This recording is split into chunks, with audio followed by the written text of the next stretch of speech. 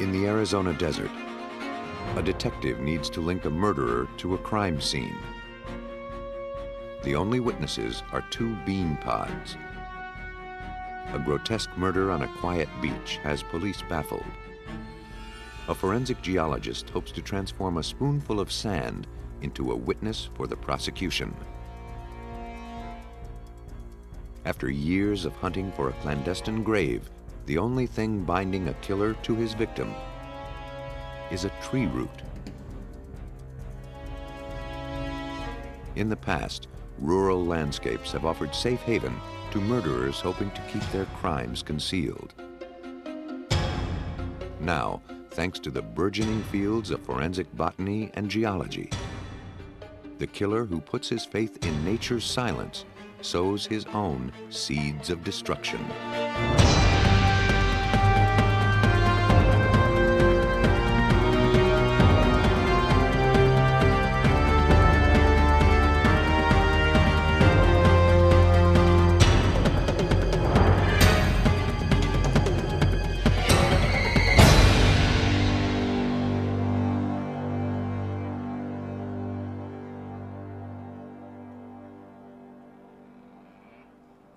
The Sonoran Desert. How many lives have been brutally ended in desolate landscapes like this one, with only an audience of trees to bear witness? Today, those unlikely observers are gaining a voice with which to expose the guilty. The Caterpillar Proving Grounds outside of Phoenix, Arizona, was a thrilling diversion for a man heading home one Sunday in May 1992. Cutting through a dry wash, he was struck by something out of place in the raw landscape.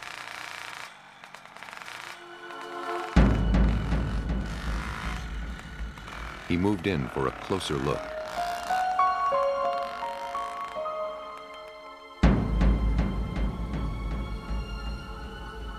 Face down, beneath a canopy of Palo Verde trees, lay the nude body of a woman.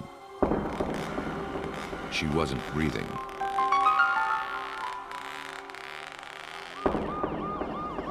Officers from the Maricopa County Sheriff's Department arrived at the scene. From the condition of the body, it appeared the victim had been murdered within the last 12 hours. Her clothing was scattered nearby. Braided wire and shoelaces were wrapped around her wrists and ankles. It seemed the killer had spent some time with the victim before leaving her here. Detective Charlie Norton led the investigation. The victim was identified by her fingerprints as 30-year-old Denise Johnson. She'd been arrested for prostitution. Hours passed as the team pored over the crime scene. They hoped to weave tatters of evidence into the coherent narrative of a homicide. She had a white t-shirt, just an undershirt, was wrapped around her neck, and it looked like maybe she had been strangled. As the team examined the torn clothes for clues, a fundamental piece of the puzzle came like a plea from beyond the grave. The insistent beeping from a pager broke the silence of the desert.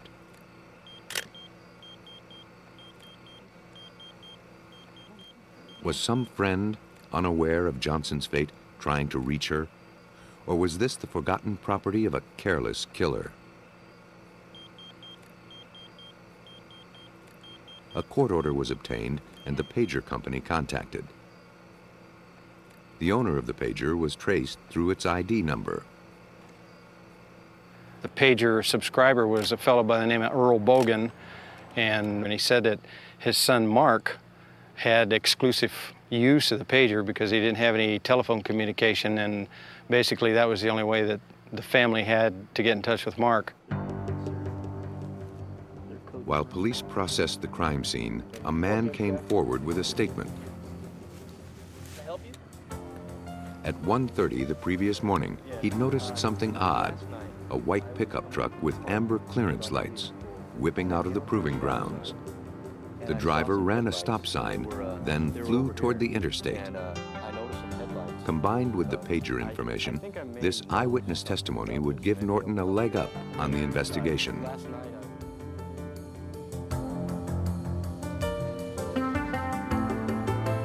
When Norton learned that Mark Bogan owned a white pickup truck with amber clearance lights, it seemed to him he found the killer. He would now have to prove it. Down this hallway. Bogan, accompanied by his wife Rebecca, agreed to be interviewed at the sheriff's department.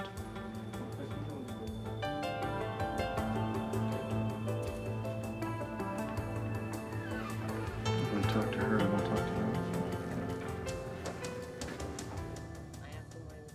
In an interview with police, recreated here, Rebecca said that on the night of the murder, Mark came home at 2 a.m., his face bloodied and scratched. He told Rebecca he'd been in a bar brawl. But Bogan told police a different story. He claimed he'd picked up a hitchhiker who fit Denise Johnson's description and had sex with her in his truck. Bogan admitted lying to his wife because he knew she'd be disgusted with the truth. The story was coming together a bit too neatly for Norton, and he wondered whether Bogan was twisting the facts to fit the evidence. And I think somebody made contact with him and told him that the sheriff's office investigators were looking for him. So I think that kind of basically tipped him off, and he came up with this story. According to Bogan, after their encounter, he and the hitchhiker argued. He ordered her out of the truck, and as she left, she swiped his wallet and pager. Bogan chased her and fought to recover the wallet.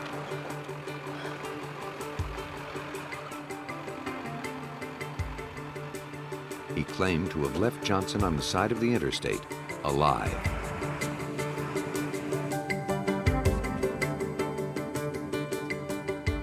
Norton suspected that Bogan was telling only half the story. I suspect probably that what Mark told me when I interviewed him, as far as picking her up, having an argument and so forth like that, I suspect all that's probably true.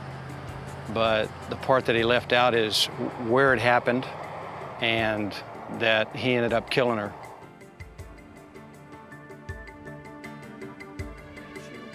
Norton believed that Bogan was a murderer, but he wasn't getting any help from the suspect. Not only did Bogan adamantly deny killing Denise Johnson, it had been years, he claimed, since he'd even stepped foot in the Caterpillar proving grounds. Bogan's admission that he had spent the evening with Denise Johnson would, ironically, make it more difficult to prove that he had killed her.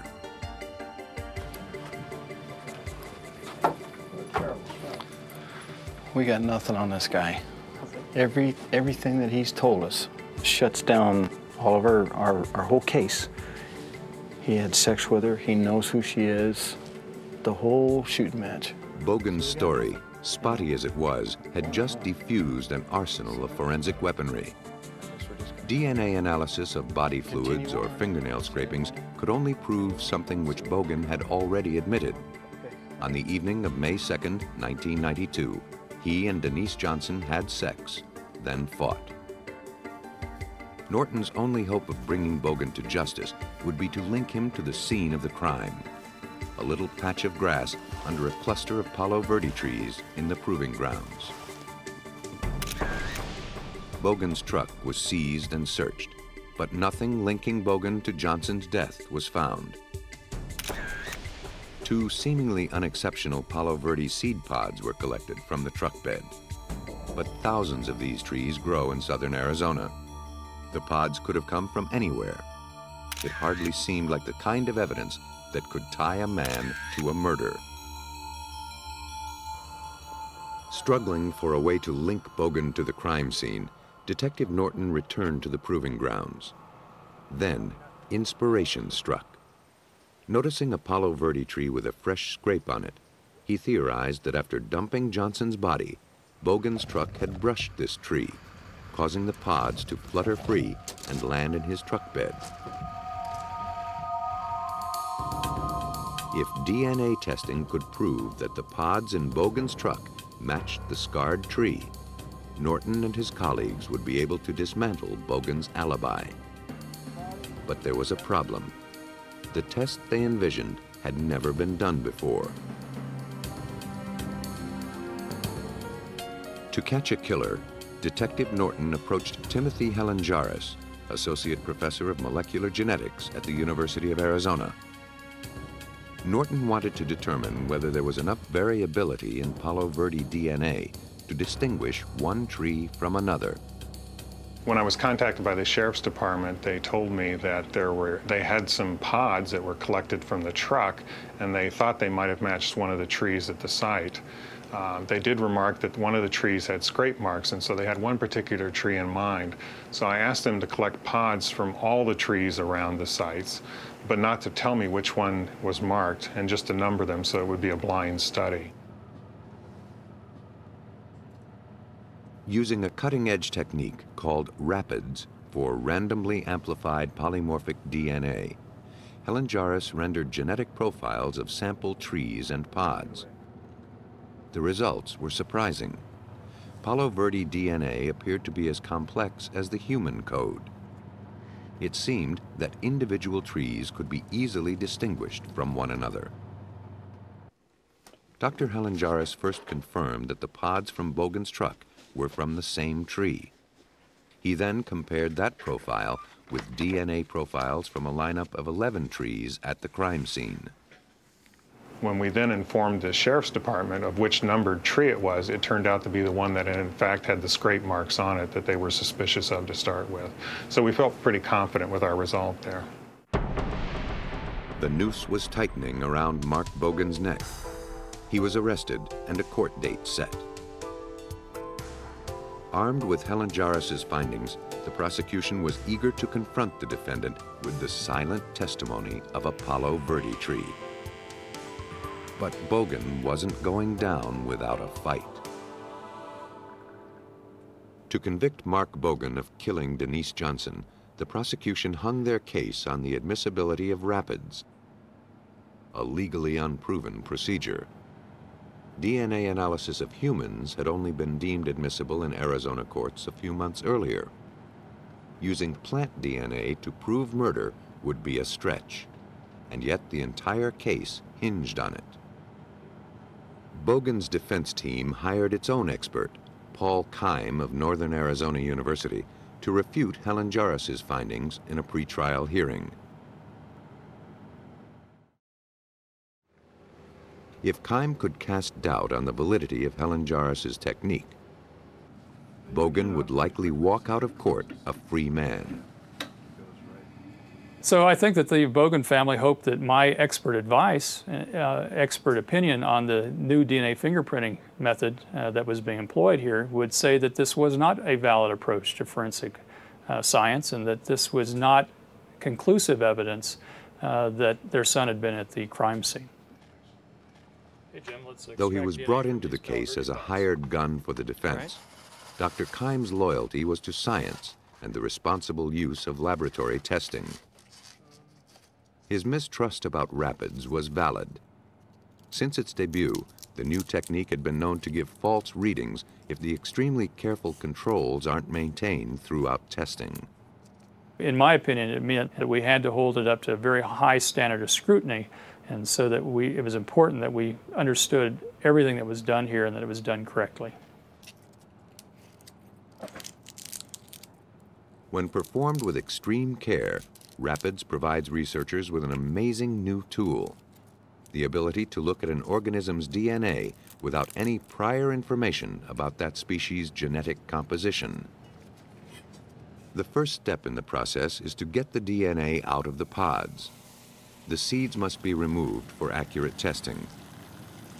Each represents a mixture of the tree's genetic material with the pollen that fertilized it, and would therefore introduce separate DNA into the test. Liquid nitrogen instantly freezes the pod so that it can be easily pulverized. Once it has been purified, the DNA is ready for PCR gene amplification. This heating process increases a minute sample of DNA to provide technicians with ample genetic material for testing. When reconstituted with water, the seed pod's DNA will be invisible to the eye, but extremely revealing in other ways. The Palo Verde sample is now ready to yield its genetic fingerprint. In order to make that pattern visible, a process called gel electrophoresis is used. Blue dye is added to the DNA sample, which is then inserted into the lanes on a jello-like slab.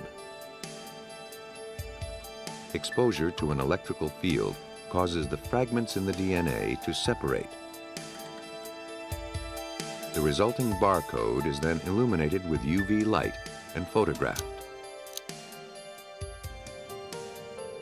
When hired by Bogan's defense team, Keim had been skeptical about Rapid's ability to conclusively differentiate between Palo Verde trees.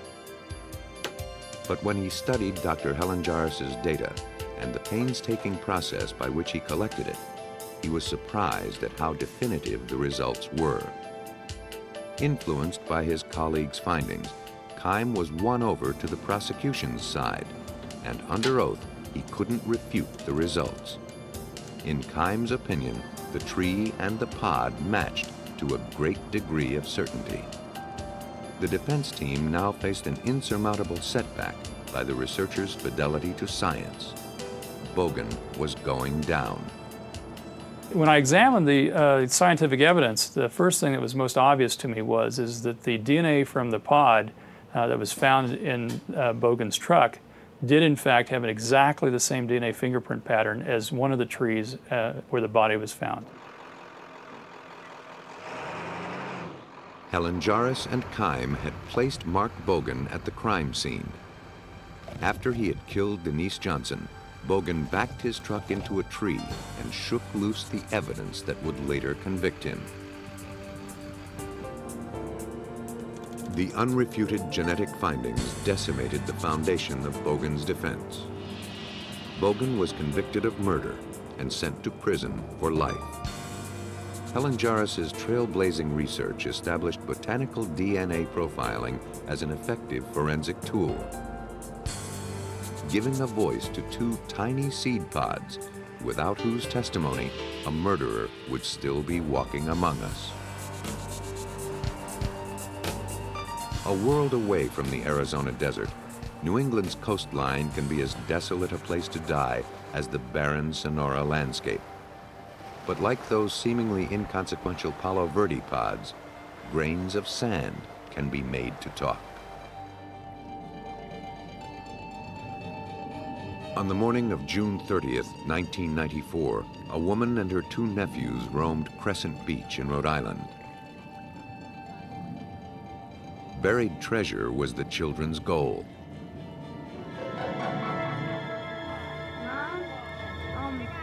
What they found instead seemed to have been buried alive.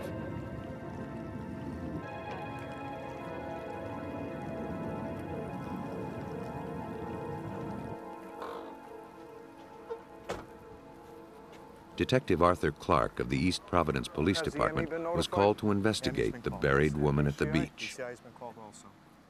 The scene was more reminiscent of a Stephen King novel than anything the veteran detective had seen in person. 2 feet beneath the surface lay a woman in a red satin cocktail dress. Her life had been ended by multiple blows to the head. We arrived on the scene about 10:15. We verified they were human arms. It appeared a body was buried in a shallow grave. We notified the medical examiner's office, who responded. The victim's arms jutted out from beneath the sand, her hands clawing skyward in what seemed a final grasp for life. It seemed unlikely that she'd been buried alive. The medical examiner concluded that in her condition, the victim wouldn't have the strength to push her hands up through the sand. Someone had posed her into this final gesture, like a scene from a horror film. The killer seemed to be leaving a calling card, but his message was inscrutable. A circular pattern had been pressed into the sand around the body. In it lay a shattered watch face, its hands frozen at midnight. But for detectives, time raced forward. It seemed that some sort of grotesque ritual was performed here. They feared it could be the beginning of killings to come. They needed to work quickly before this killer struck again.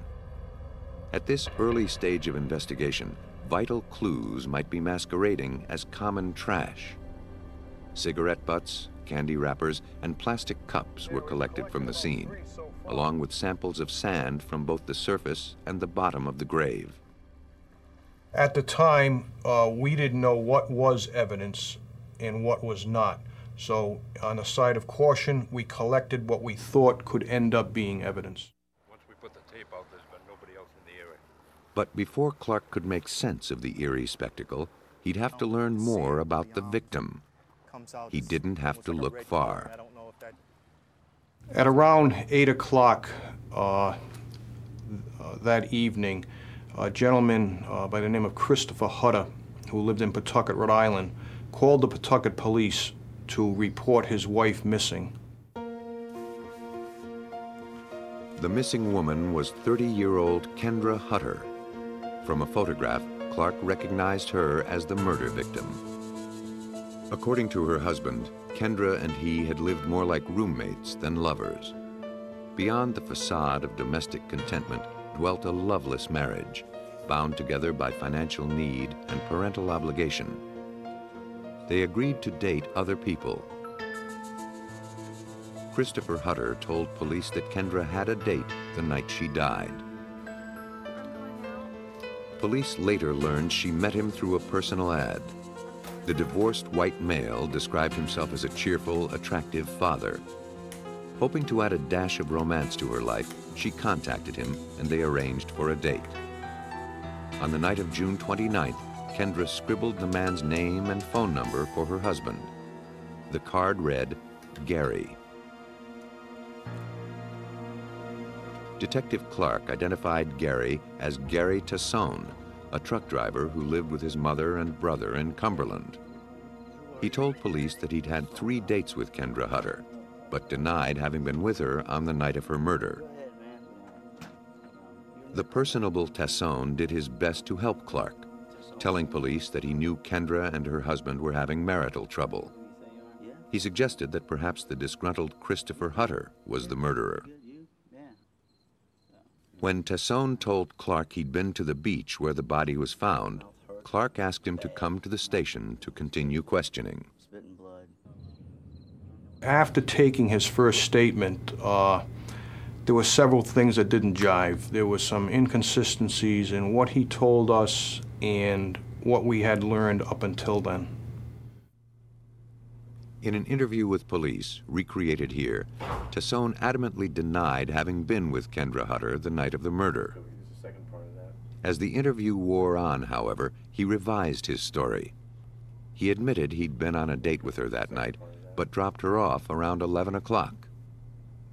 But that contradicted what Kendra's husband reported. According to him, Kendra never made it home that night. As far as they could tell, Tassone was the last person to see the victim alive. The detectives pressed on. Detective Bilodeau and I spoke to him on and off for about 4 hours that evening. He never displayed any signs of emotion. He spoke very well. He was articulate, polite, cool, calm. He was not nervous at all. Pretty just matter of fact. Clark continued to question Tassone, and as the interview moved into its 5th grueling hour, Tassone finally offered up an account.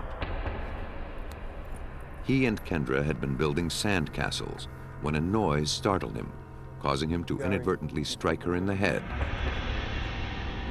In a panic, he buried the body in the sand.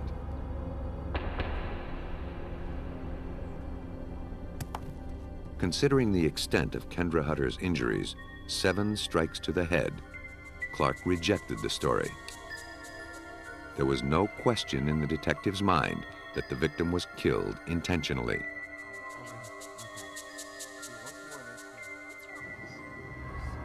What is it? What's wrong? We don't know why she was murdered, but it was no accident.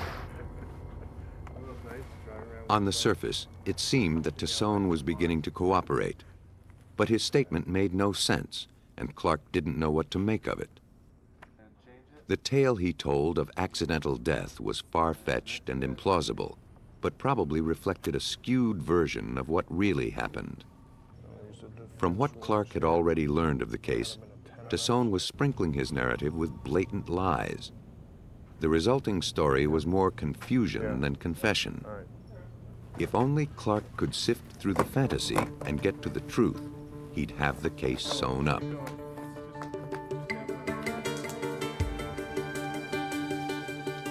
For now, Clark had to follow along and see where Tassone would take him. Under the guise of cooperation, the suspect led police to a roadside embankment where he said he ditched the shovel. It seemed like just another delay tactic, but a shovel did indeed turn up.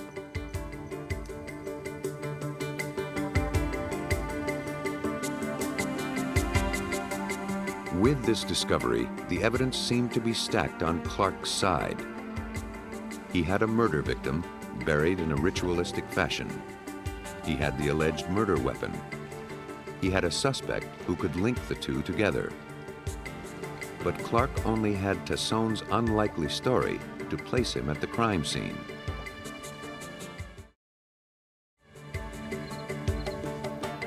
To make the charges stick, he needed to construct a more coherent account of what happened. Armed with a warrant, police searched Tassone's car. The findings were slim, amounting to little more than a scattering of sand. It seemed Clark had found all the evidence there was to find. It was time to go to court. But at the start of the criminal trial in January of 1997, Tassone began to backpedal. Claiming to have been coerced into confession in exchange for immunity, Tassone recanted his story and explained away the sand in his trunk as having come from an evening with another woman at the beach. The shovel, he said, was just a shovel. Police couldn't disprove it.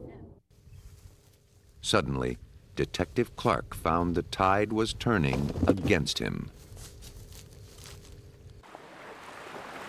Without Gary Tassone's confession, Detective Clark and the Rhode Island police had to treat the case as if they'd never had a confession at all.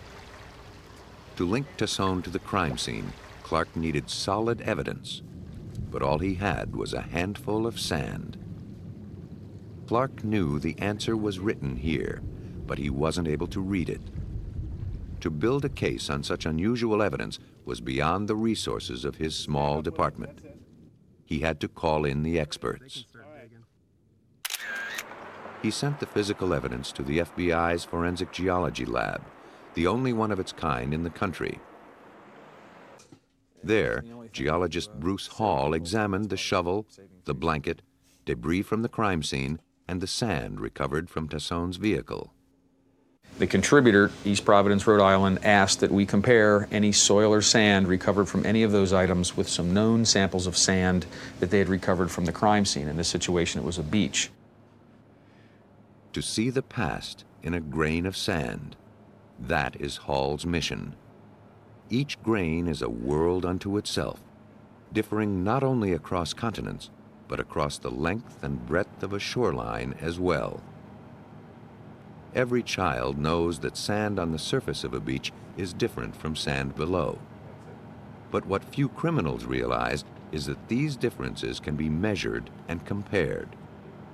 We have known soil samples from the grave. We have some, because it is a grave, we're dealing in 3 dimensions. We have some that were taken a number of different locations on the surface of the earth. As now we have a profile, if you will. We've got a hole in the ground that may be 1, 2, 3 foot deep. We have a number of samples now from various depths.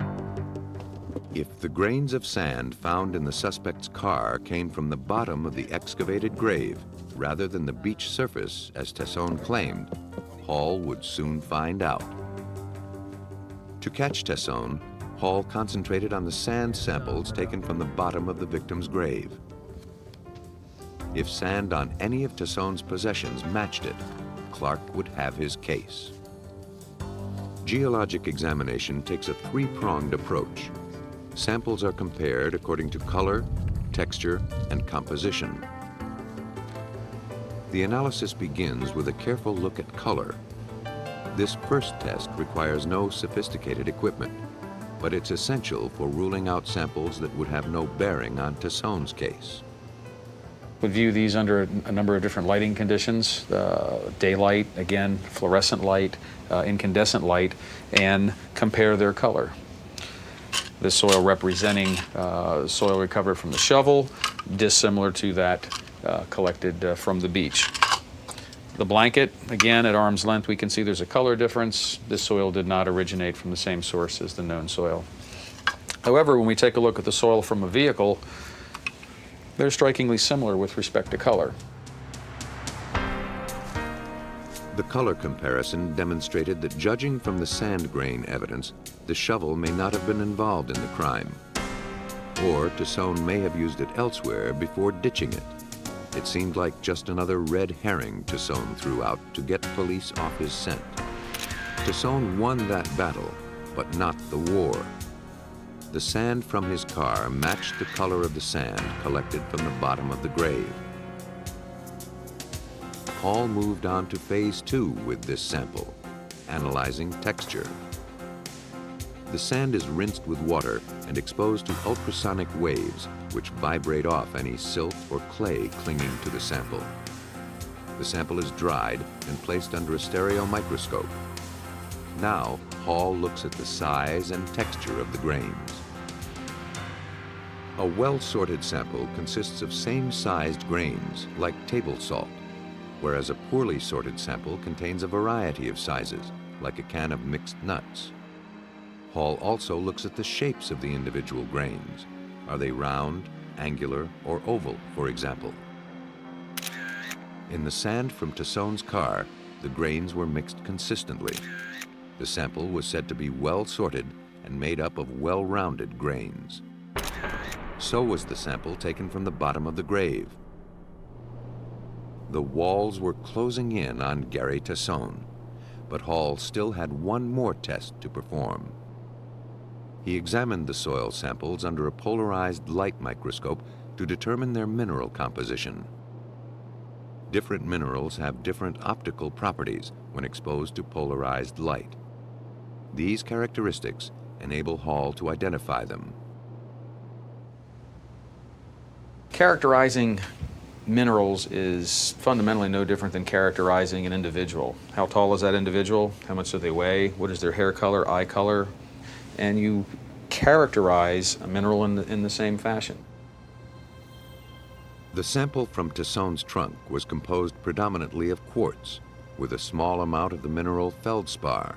When he looked at the sand from the bottom of Kendra Hutter's grave under the same conditions, he found the samples matched. Bruce Hall had now proven that Gary Tassone was in fact with Kendra Hutter on the beach the night she died. And, more than that, he proved that Tassone buried her body. Based largely on the strength of Bruce Hall's forensic evidence, the jury found Gary Tassone guilty of first-degree murder. He is serving a life sentence without parole. The strange man had lured a woman from the personal ads, beaten her in the head with a shovel almost 20 times, and buried her in a way sure to be noticed. The motive and meaning of his crime remain a mystery. Also unknown is whether this was the first strike of Gary Tassone. As he drove his truck across the country, did he place ads in other papers, luring unsuspecting women like Kendra Hutter to their deaths? Or was his first victim also his last? Though the grave markers may be erased by time, nature doesn't forget death. The world is forever changed for the family of a murder victim. The same holds true for the landscape in which a body is buried. 20-year-old Cher Elder was known around the Denver suburb of Lakewood, Colorado, as having a mind of her own. It didn't make for smooth relationships.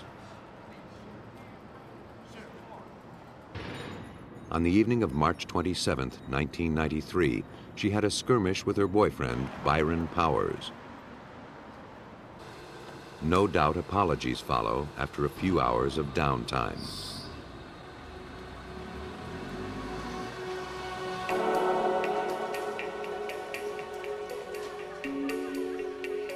To blow off some steam, Cher caught a ride to Central City, a seedy gambling town 1 hour's drive into the Rockies.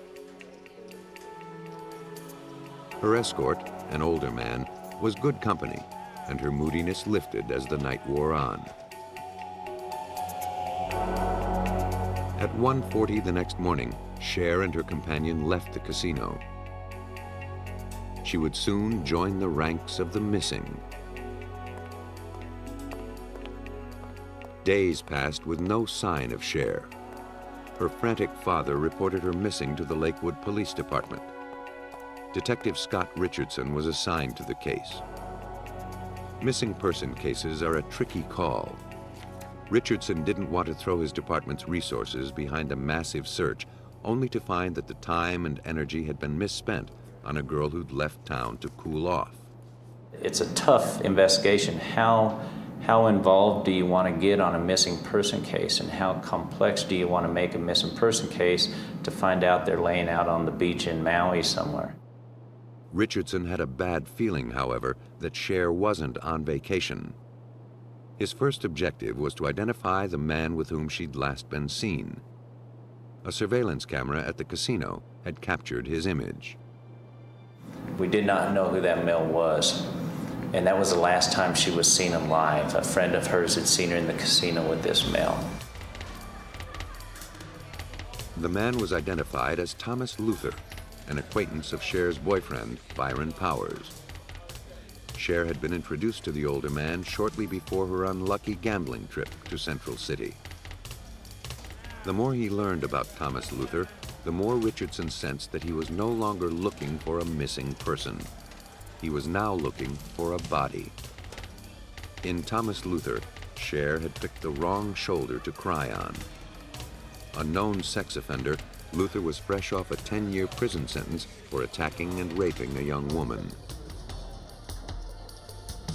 He had bragged in jail that when he got out, the police wouldn't find the next woman he killed. This time, he'd be sure to bury the body where it would never be found. Richardson set out to foil that plan. Our focus of the case at that time was to try to find the body of Cher Elder for two reasons. We needed it for prosecution and the family. Richardson questioned Luther, who claimed that after leaving the casino, he dropped Elder off at her boyfriend's house. Luther's car was seized and searched for evidence, but nothing suggesting murder was found. For weeks, Richardson pressed on. Though he had very little hard evidence, knowing that this girl's body was out there somewhere kept the detective searching. To outsmart a clever criminal like Luther, Richardson would need to raise the suspect's level of uneasiness, hopefully compelling him back to the gravesite for a cautious once-over. The prior day, I called Luther up at home and intentionally meant to sound really confident. I told him, hey, we got some evidence and I want you here at 9 o'clock tomorrow morning, hoping that it would increase his anxiety and he would make a mistake. Richardson succeeded in flushing his quarry out of the brush. An informant told him that Luther planned to return to the grave early the following morning. If the body had been dug up, he planned to flee the state immediately.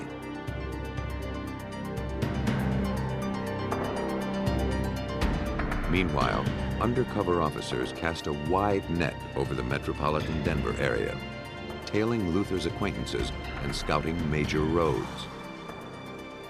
The morning of his meeting with Richardson, police observed a man in a car parked beside the road. Soon, police saw Luther emerge from the woods and get into the car.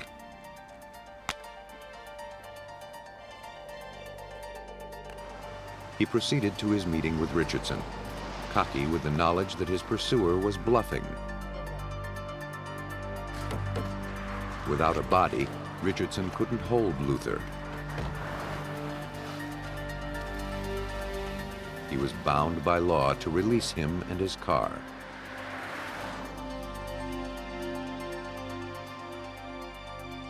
Months passed without any progress on the case. Meantime, the prime suspect moved out of state. With each passing day, the more likely it seemed that Cher Elder's demise would forever remain a secret between the killer and the victim. The only thing keeping Richardson going was the faith that Cher Elder was buried somewhere in Empire Valley. But finding her in the craggy lowland would be an arduous task. This valley is about 15 miles in length. And as you get out there, when you start looking for a possible location of the grave, it's nothing but rock slides and piles of rocks. And there's so many potential areas that a body could be hidden in that it just became a maze. Weeks of foraging around Empire Valley left detectives empty-handed and frustrated. Finding Cher Elder's body in this rough terrain required a kind of expertise that would tax the resources of almost any police department. Was that any good? Yes. Hopefully we would. Aware that he'd reached his department's limits, Detective Richardson was running out of options. But he wasn't quite ready to throw in the towel. The relentless detective had one final inspiration.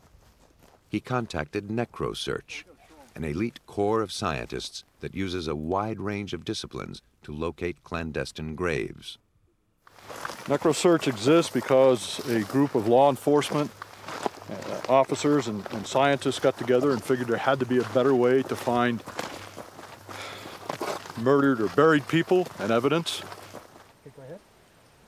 Towards that goal, NecroSearch has assembled leading scientists from all over Colorado, comprising 15 specialties, including botany, geology, geophysics, forensic anthropology, and entomology. 53972. The fundamental premise of NecroSearch is that buried bodies change the ecosystem around them forever. The soil above a grave may sag under rain or snow. Specific vegetation may flourish on the decomposing body. 53969. Insects and scavengers arrive. This is a case of a lifetime. This took everything that we had, everything that we could use of other sources from other agencies. That's why NecroSearch was requested to come in and assist. It was real simple. We're a largely populated community here. We're in the metro Denver area. We don't have expertise in going out looking for graves. We don't have very many graves dug in the city. So far, the all-volunteer NecroSearch team has participated in over 100 cases in 30 states and 7 countries. The group convenes monthly to review potential cases. For most petitioners, like Detective Richardson, NecroSearch represents a final glimmer of hope. I was asked by NecroSearch to come to their meeting and present the case to see if it was something that NecroSearch could assist me in. And so the case presentation was made to NecroSearch at that time. And boy, they asked me questions that I'd never thought of, such as what color was the dirt on Luther's pants when he came to get his car, because that may indicate he crawled out of a mine shaft or he may have been in a sand pit. And it was pretty apparent right then that when I contacted NecroSearch, these are the people that can help me because they have the experience in trying to locate a grave. The rocky terrain hampered the endeavor, making disturbances in the soil difficult to spot. The team probed the earth for clues undetectable to the human eye. On the geology side, we're looking for disturbances in the layering. And everything is layered. You wouldn't think so, but you come out here, you dig down a few feet, you'll find various layers within the rock, or within the soil, and we're looking to see where that's been disturbed. Ground sweeps, aerial searches, and infrared analysis ruled out many potential grave sites. But still, as the months passed, no body was found. It seemed like Thomas Luther's boast about outsmarting police was coming true. In late January of 1995, a tip led Detective Richardson and NecroSearch to a steep, piney slope off the highway. Rocks covered most of the area. A grave could be disguised anywhere. NecroSearch did some preliminary testing of the location, but were shut down because of weather. It was now nearly 2 years after Cher's disappearance. You don't like me and I don't like you, and that ain't no... Then a crucial break came. Byron Powers, Cher's boyfriend, landed in prison for assault. It seemed Cher had a fatal lapse of judgment in her choice of companions.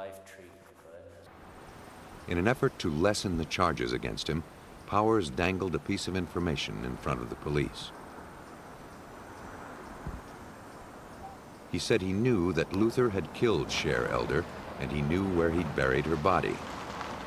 Powers had been there about 3 weeks after Cher's death to help Luther better conceal the grave.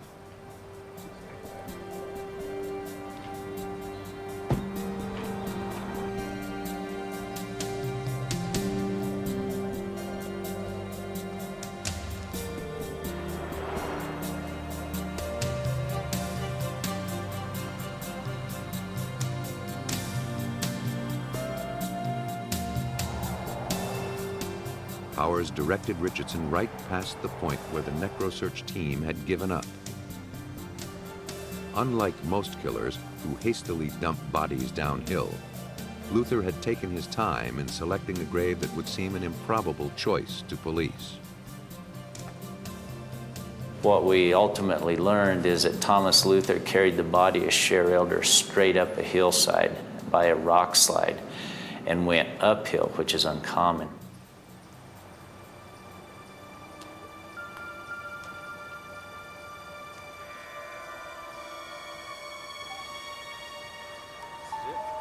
The pile of rocks that Powers pointed out was less than a foot from the place that Richardson and NecroSearch had been testing shortly before the weather had forced them to quit. We were 2 inches from the body of Cher Elder when we quit digging the first time. We went back, excavated to remove the body of Cher Elder.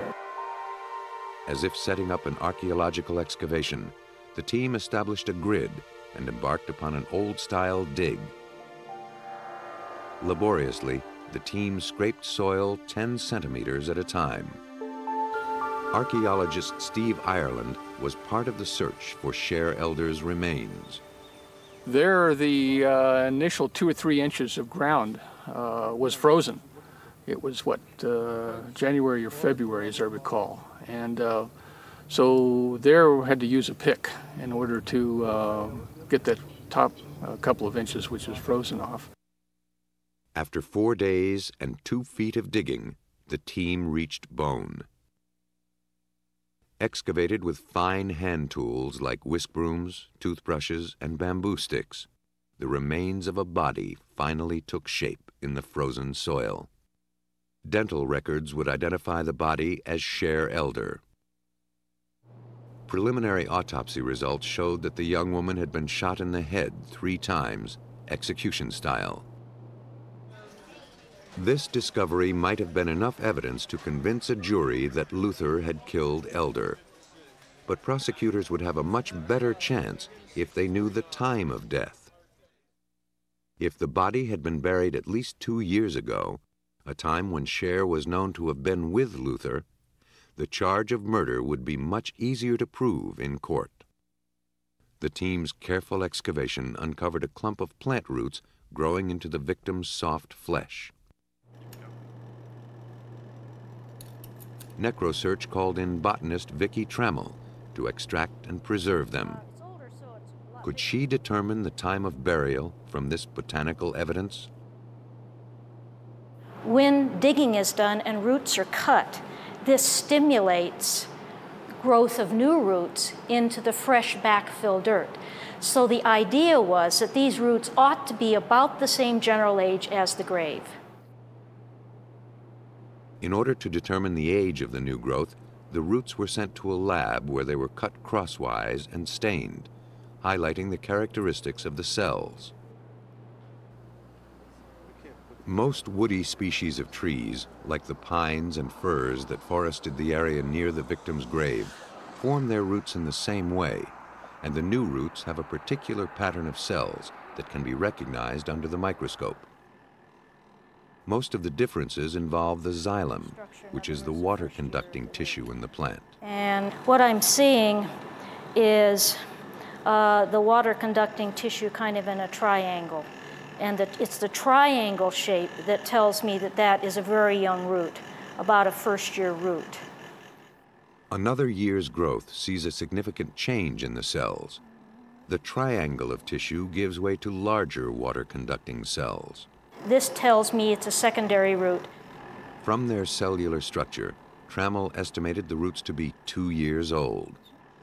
Her findings sealed the case against Thomas Luther, proving the grave was dug at a time after he was released from jail and known to be with the victim. In the end, a jury was convinced that Thomas Luther killed Cher Elder. He was sentenced to 48 years in prison with no chance of parole. Thanks to the tireless pursuit of Scott Richardson and the cutting-edge forensics of the NecroSearch team, the odyssey had finally come to an end. I myself don't believe in what they call closure. I believe if you lose a loved one, that you will feel that loss for the rest of your life. But at least if they know what happened, they possibly can get on with their life in some way. After the case ended, NecroSearch paid Detective Richardson the ultimate honor and inducted him into their selective ranks. Without his determination, Cher Elder would still be hidden in a desolate grave. The Earth is an impartial eyewitness to murder. But forensic botany and geology are finding ways to gather its testimony. Crimes considered unsolvable a few years earlier are now being won on the basis of roots, seeds, and sand. The landscape has become grounds for conviction, but we've only begun to scratch the surface.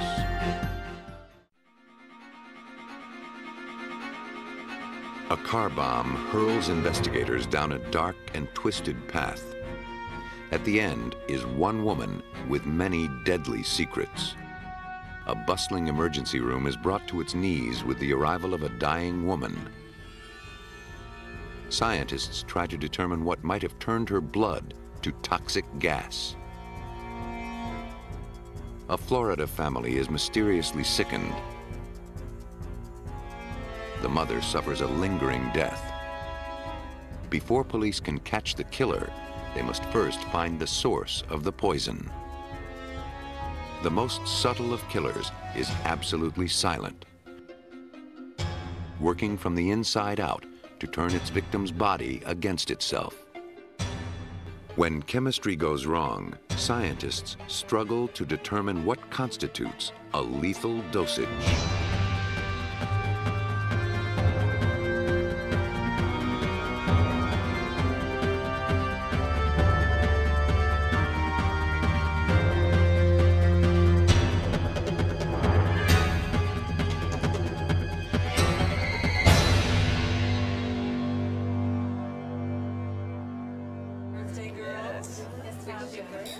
June 28, 1983, began as a night of celebration.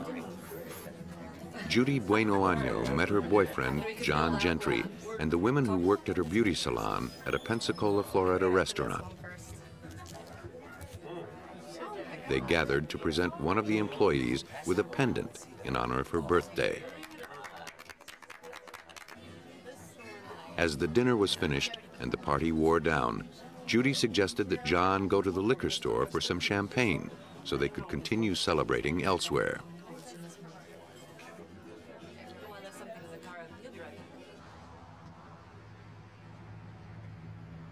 As night fell, the streets grew quiet. But the silence would be shattered in an instant.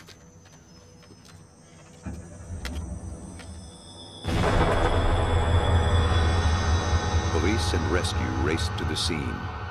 Gentry was rushed to the hospital, shrapnel embedded in his back. At first, investigators weren't sure if the explosion was due to mechanical failure or an attempt on Gentry's life. But even a cursory look at the crime scene revealed the blast to be no accident. It came from the trunk, an unlikely place for an explosion of that magnitude. Because bombings are a federal offense, Pensacola police notified the Bureau of Alcohol, Tobacco, and Firearms. By the extent of the blast, ATF agents estimated 2 sticks of dynamite were used, rigged to the taillights by yellow and orange wire. Gentry was lucky to have escaped with his life. As the ATF investigated the scene and the crime photos, Pensacola police sought to find out who would benefit from Gentry's death. That task fell to Detective Ted Chamberlain. What we usually do is we look into insurance policies of the victim, and that's what we did with Gentry. And we looked into and we found he did have a large insurance policy on him. The beneficiary was Judy Bueno Año, Gentry's girlfriend. But that wasn't surprising. The two were starting a business together. By itself, the information meant nothing. Chamberlain needed more to go on. The ATF found it. They traced the dynamite to a man in Alabama, a very close friend of Judy Bueno Año. By now, Gentry was out of intensive care. Detectives took the opportunity to talk to him about what happened, to let him know that Judy Bueno Año was the main suspect. Gentry found it difficult to believe, but then he began thinking about it. He said, you know, when I'm staying over there at Judy's house, she was giving me these pills, vitamins to make me feel better. And he said, and I kept getting sick. He said, so I quit taking them. And then I felt better. He said, and I took them again and got sick again. Gentry had been so ill, he'd spent time in the hospital. There, he recovered completely, though his doctor wasn't sure what was wrong with him. Once Gentry returned home, he relapsed. Finally, he stopped taking the vitamin pills, and his health returned. He felt his days of illness were behind him. And then his car blew up. Sensing a connection, the detective asked Gentry if he'd saved any of the capsules. As a matter of fact, he had. They were supposedly a popular vitamin C supplement. Chamberlain sent them to the lab for analysis. Finding out what something isn't is easier than finding out what it is. The process of elimination began with a comparison of the capsules with vitamin C. It proved there was not a speck of the vitamin in the capsules. That discovery alone ramped up the suspicion that the pills were poisoned. But what was in them? The substance in the capsules was dissolved and tested.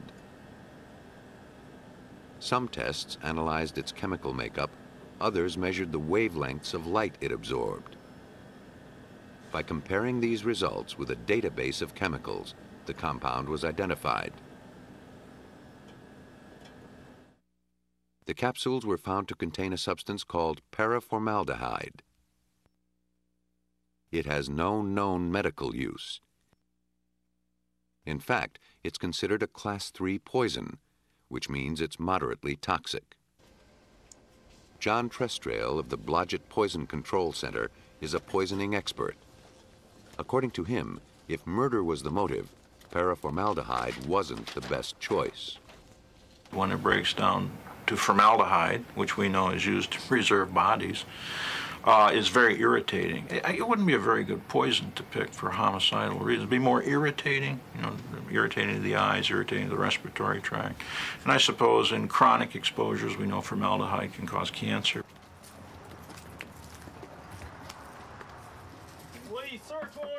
Gentry's story, bolstered by the tampered pills and the explosion, gave Chamberlain ample grounds to obtain search warrants for Bueno Año's home and beauty salon.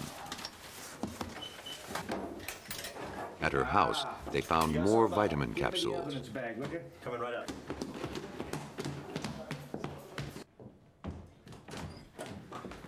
Okay. I'll check the closet. Yeah, I had something like that when I was a kid. Basket. Oh, I got something. In her son's closet, they found wire that resembled the wire used to blow up the car. Look at this. What you got? Got a wire here. My gloves. So we sent that off to the lab, and they sent us back pictures of the wire and the color coding and striations of the wire. One taken from the piece of the bomb that was gone, and the one from the boy's room, and you put them together, it was just like matching up ballistics on bullets. I mean, they looked exactly alike, and that was real good evidence. Hi, I'm Detective Robert Beasley. This is an official investigation. While one group of officers searched the house, another group was at work collecting chemicals from Bueno Año's salon. I'm not sure either, but let's bag For Judy Bueno Año, paraformaldehyde would be a poison of opportunity. Be careful with it. Don't. The chemical is used in beauty salons as a disinfectant.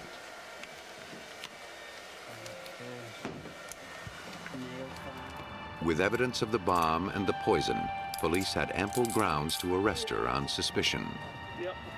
The bombing made her a suspect in a federal crime. The ATF's jurisdiction stretched beyond Florida to all 50 states. Having failed at both poisoning and blowing up her lover, Bueno Año seemed like a two-time loser. But as investigators checked her background, they began to suspect that she may have just been in a slump.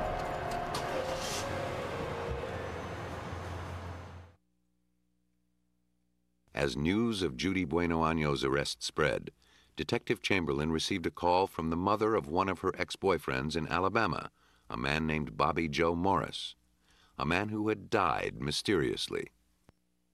Her son and Judy lived together, and she had a very strong suspicion that he didn't die of natural causes, that she had poisoned or killed her son. Bueno Año had pressured Bobby Joe's mother to cremate the body, but she refused. Chamberlain promised he'd look into the matter. Everybody that we talked to, they all seemed to be a little bit scared of Judy, a little bit afraid of her, that she would always make up these incredible stories is what we were hearing from her. And we even talked to one witness that the witness said that Judy had told this girl, said, look, if you don't like your husband, poison him. With stories of Bobby Joe Morris and others coming to light, police began to suspect that John Gentry wasn't Bueno Año's first victim. They found that her life, at least on the surface, appeared touched by tragedy. But a closer inspection suggested something more diabolical.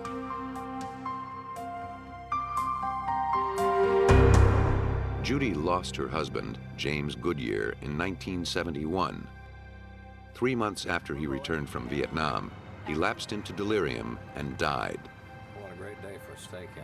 After his death, Judy changed her name from Judy Goodyear to Judy Bueno Año, the Spanish translation of her husband's surname. The deeper Chamberlain dug, the darker Judy's past became. Bodies were beginning to tumble out of her closet. You'd open up one door and go in, and it would lead to about 5 or 6 more doors. That was the problem with her. You know, it didn't look like it was ever going to stop. You know, we kept finding bodies everywhere. One of those bodies was her own son, Michael Goodyear. He joined the Army in 1979. Shortly after visiting his mother while on leave, he became ill.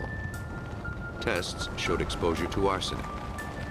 Because his job involved working with the substance, it was assumed that he'd inadvertently ingested some. He soon began to lose the use of his arms and legs, and he was discharged. His first day home, Judy and her youngest son took Michael on a canoe trip near their home. Despite the fact that Michael wore heavy braces, he had no life jacket.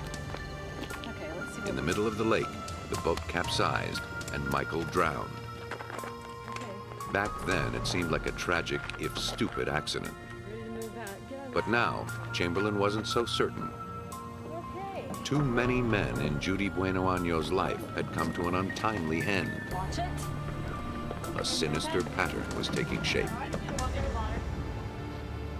While Judy awaited her day in court for the attempted murder of John Gentry, Chamberlain gathered evidence of homicide she may have gotten away with, at least so far. He learned that Judy's husband, James Goodyear, showed symptoms consistent with any number of illnesses, among them arsenic poisoning. If he was poisoned, the evidence was buried with him. 12 years after his death, his body was ordered exhumed to look for proof. When you exhume a body looking for one of the heavy metals like lead, thallium, arsenic, antimony, these are all elements. Elements have been around since the solar system was created. They're just as detectable today as they were 250 million years ago and 250 million years down the road from now. So when you talk about digging up a body looking for arsenic, if it was in that body when it went in the ground, it's going to be in that body until it disintegrates. Goodyear had been autopsied at the time of his death, but the medical examiner wasn't looking for poison, so he didn't find any. Almost anything can be poisonous if enough is swallowed, so no single test can be used to detect all poisons. The analyst must be guided by his knowledge of the symptoms so he can narrow the field and test for specific poisons. Arsenic tends to concentrate in the heart, liver, lungs, and kidneys. Samples of each were tested for the toxin. Arsenic can take down a person in an hour or a year, depending on how much he ingests. A single large dose kills quicker than small doses over a longer time. A faster death means the poison would have less time to damage organs. Goodyear's lingering death suggested cumulative long-term poisoning. The ravaged condition of his organs bore that out. The diagnosis was crucial and incriminating because it made accidental poisoning less likely.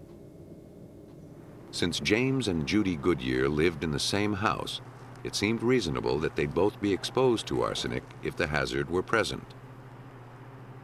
But Judy never showed any symptoms. Next, the medical examiner set out to determine how much arsenic was present in Goodyear's system. The victim's hair and nails provided a handy yardstick. A complete fingernail was removed from the nail bed and dissolved in acid. The resulting solution was put in an instrument called an atomic absorption spectrometer that determines the concentration of arsenic in the sample.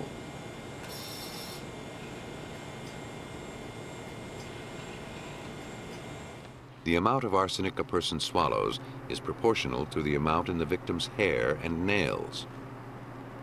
The medical examiner could tell that the levels were too high to have come from the environment. And since hair grows at a set rate, he could use it to see how long Goodyear had been given the poison. He determined that the contaminated portion of the hair was consistent with 3 months' growth. James Goodyear had been home from the Navy 3 months before he died. The evidence suggested that Judy had wasted no time doing away with her husband. Shortly after James Goodyear's autopsy, Judy's boyfriend and second suspected victim, Bobby Joe Morris, was exhumed. His hair and nails contained enough arsenic to kill 11 men. It appeared that over a 12-year period, Judy Bueno Año managed to fatally poison 2 men and poison and drown a third. Other men in her life had also met mysterious ends, but she was never prosecuted for their deaths. The motive in every case was insurance money. Ironically, it was the one who got away, John Gentry, that ultimately exposed her deadly game. Her botched attempt to poison him forced her to resort to using a bomb. On the surface, the choice may seem bizarre, but to poison expert John Trestrail, the difference between bombs and poisons is only a matter of degree. I personally believe there's a great similarity between the psychological profile of a bomber and a poisoner. Because what is a poison other than a chemical bomb? It doesn't make any noise. The effect is the same. You blow up the victim. Poisoning is more subtle and may at first go undetected. But there's no statute of limitations on murder, and poison leaves its traces for a very long time. One clue is all it takes to expose the truth. And of course, every poisoner looks for the perfect poison that's undetectable. And my answer is, what would you call it? If it's got a name, don't you have to see something to name it? And if you see it, is it not detectable? So there is no perfect, non-detectable poison. Judy Bueno Año received 12 years for bombing Gentry's car, life in prison for the drowning death of her son, and is on death row for poisoning her husband. For the death of Bobby Joe Morris, there was simply no punishment left to give her. She is one of only 48 women ever sentenced to death in the United States. It took years for Bueno Año's methodical poisonings to catch up with her, but once her villainy was revealed, the evidence was irrefutable. Across the country, scientists faced a more perplexing dilemma. How could the body of a dying woman poison the staff of an emergency room? Just after 8 p.m. on February 9, 1994, paramedics whisked 31-year-old Gloria Ramirez into the emergency room at California's Riverside Hospital. Her boyfriend called because she collapsed and had trouble breathing.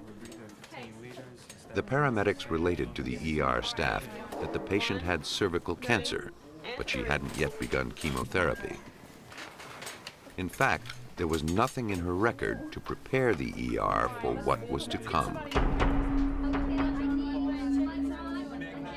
When Ramirez arrived at the emergency room, she already had an oxygen mask on her face.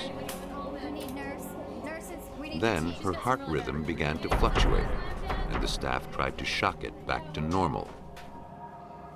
It wasn't working. A nurse drew blood to run some tests. And that's when the well-choreographed chaos of the emergency room began to fall to pieces. Ramirez's body began to take on an oily sheen. The nurse drawing the blood complained of a strange odor. She handed the hypodermic to a physician. Then she passed out. The odor, something like garlic or ammonia, increased. Beige crystals were noticed in the blood sample. Suddenly, another nurse fell.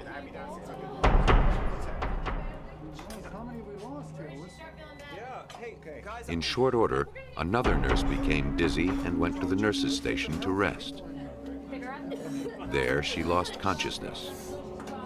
Her arms and legs began to shake uncontrollably. Occasionally, she'd stop breathing. Then one of the doctors succumbed. Ramirez was still not stabilized.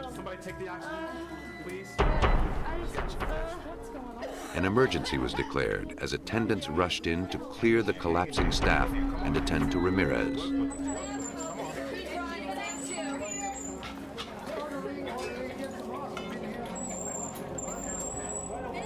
As the emergency room was evacuated, gurneys were wheeled into the parking lot. Unable to cope with the bizarre onslaught, Riverside sent its staff and patients to other hospitals. The caregivers suddenly became the patients.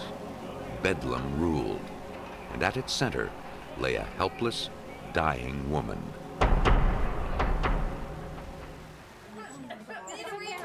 Within 15 minutes of contact with Gloria Ramirez, 27 of the 37 staff members at Riverside Hospital suffered strange symptoms. Respiratory therapist Maureen Welch was one of them. After I awoke, outside was very sick. Uncontrollable tremors, nausea, retching, difficulty breathing. My vision felt kind of limited at that time. I could only see things close to me. There was simply no explaining what could have caused the symptoms.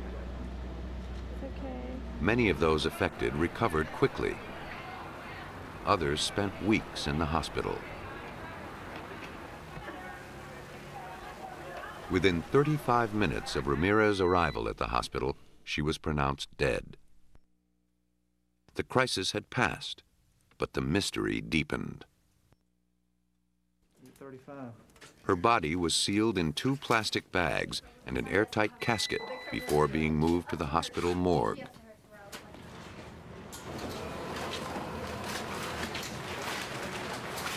To find the cause of the catastrophe, the Riverside Hazardous Materials, or HAZMAT team, arrived suited for battle. Ductwork, sewage lines, plumbing, and waste disposal were thoroughly checked. The air in the emergency room was electronically sniffed for toxic gases, solvents, or chemicals. Nothing was overlooked, and nothing could explain what happened. Once the emergency room was given a clean bill of health, suspicions turned to the patient. An autopsy revealed nothing extraordinary. Gloria Ramirez died of kidney failure as a result of her cancer. Dissatisfied with the findings and desperate for an explanation, hospital officials sent blood and tissue samples from Ramirez to Lawrence Livermore National Laboratory, 60 miles east of San Francisco. Solvents were added to Ramirez's blood sample. Organic chemicals in the blood were dissolved, leaving water and blood cells behind. The result is a highly concentrated extract of the chemicals in the blood. Brian Andresen is the director of the center. Here in our laboratory are very precise analytical tools that allow us to look at every chemical that we extracted from the blood sample and actually determine the chemical structure and even get concentrations, all down at ultra-low concentrations. Identifying the chemicals took a 2-pronged approach. First, the extract of Ramirez's blood was heated in a gas chromatograph until it vaporized. Because every chemical vaporizes at a different rate, the components separated.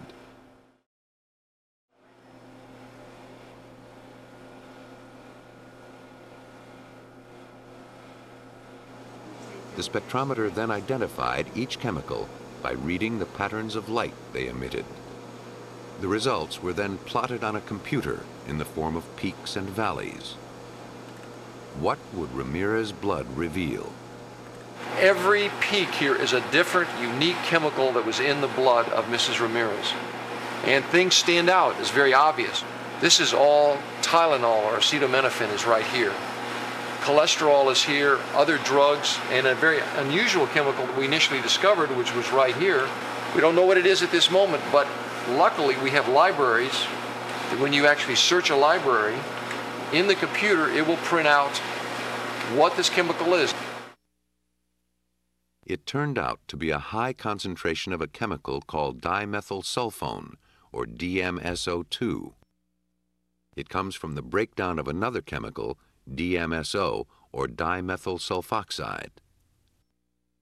Though it's manufactured as an industrial lubricant, DMSO is used by thousands of athletes and arthritis sufferers to relieve pain. It's conceivable that Ramirez was using it for this purpose. But its waste product, DMSO2, is not toxic, even in the high concentrations found in her tissues. Its presence did nothing to explain why the emergency room was brought to its knees. From his findings, Andresen had to conclude he'd found nothing to account for the harrowing events on the night Ramirez died. Without any physical explanation for what was now being called the Ramirez incident, the California Department of Health Services wrote it off to mass hysteria due to stress. The healthcare workers were not buying it. My response to the claim of mass hysteria was not something that I can entertain personally, because the people involved in emergency care, and in particular this emergency room, were all like a well-oiled machine. They'd all had tons of experience, 15 or years better, veterans of all types of occurrences, and this was just something else that they had to take care of. And you can't argue with that. I mean, these people are not generally hysterical. Unwilling to accept the ruling of the health department, Welch did some homework of her own. She knew that many of her colleagues, and she herself, had suffered long-term health problems, not the sort of symptoms induced by mass hysteria. She gathered up lab reports, medical records, and contacted Brian Andresen. Andresen and his colleague, Deputy Director Patrick Grant, looked over the data Welch sent them. They focused on the one compound that didn't seem to fit. Basically, I came back into my office and started looking up compounds in the Chemist's Bible, the Merck Index. Looked up dimethyl sulfoxide and dimethyl sulfone, and fortunately, they're right there together in language even a nuclear chemist can understand. And at that point, I realized that oxidation was the connector between the two. If Ramirez was taking DMSO on her own to relieve her pain, it seemed plausible the extra oxygen she was given on the way to the hospital could have sped the chemical's transformation to its waste product, DMSO2. DMSO is oily and has a garlicky smell. That could explain the sheen on Ramirez's skin and the odor in the emergency room. But it didn't explain why so many people were sickened. Pat Grant began to formulate a theory. On the same page in the drug manual as DMSO and DMSO2 was an entry for DMSO4. The only difference between the two compounds was more oxygen. But it was a crucial difference. DMSO2 is a harmless vapor. DMSO4 is a deadly nerve gas.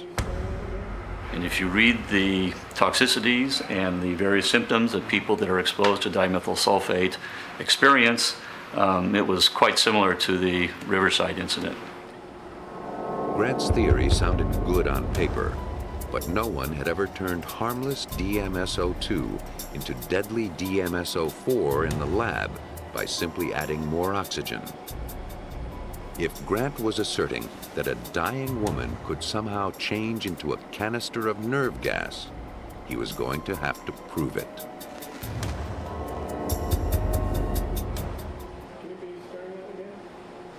The scientists at Lawrence Livermore National Laboratory had a daunting task ahead of them.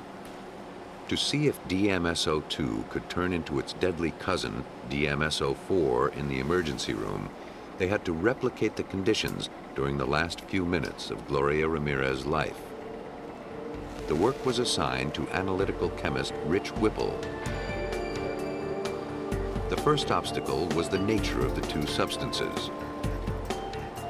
While harmless DMSO2 dissolves in blood, deadly DMSO4 doesn't. So how could the compound be in Ramirez's veins? The answer is, it couldn't.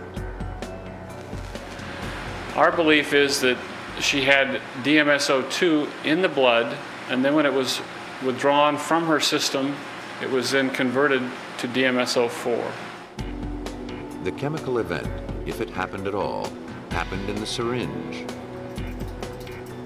Using a substitute for human blood, Whipple performed an experiment to show how a change in temperature could change the form of the chemical.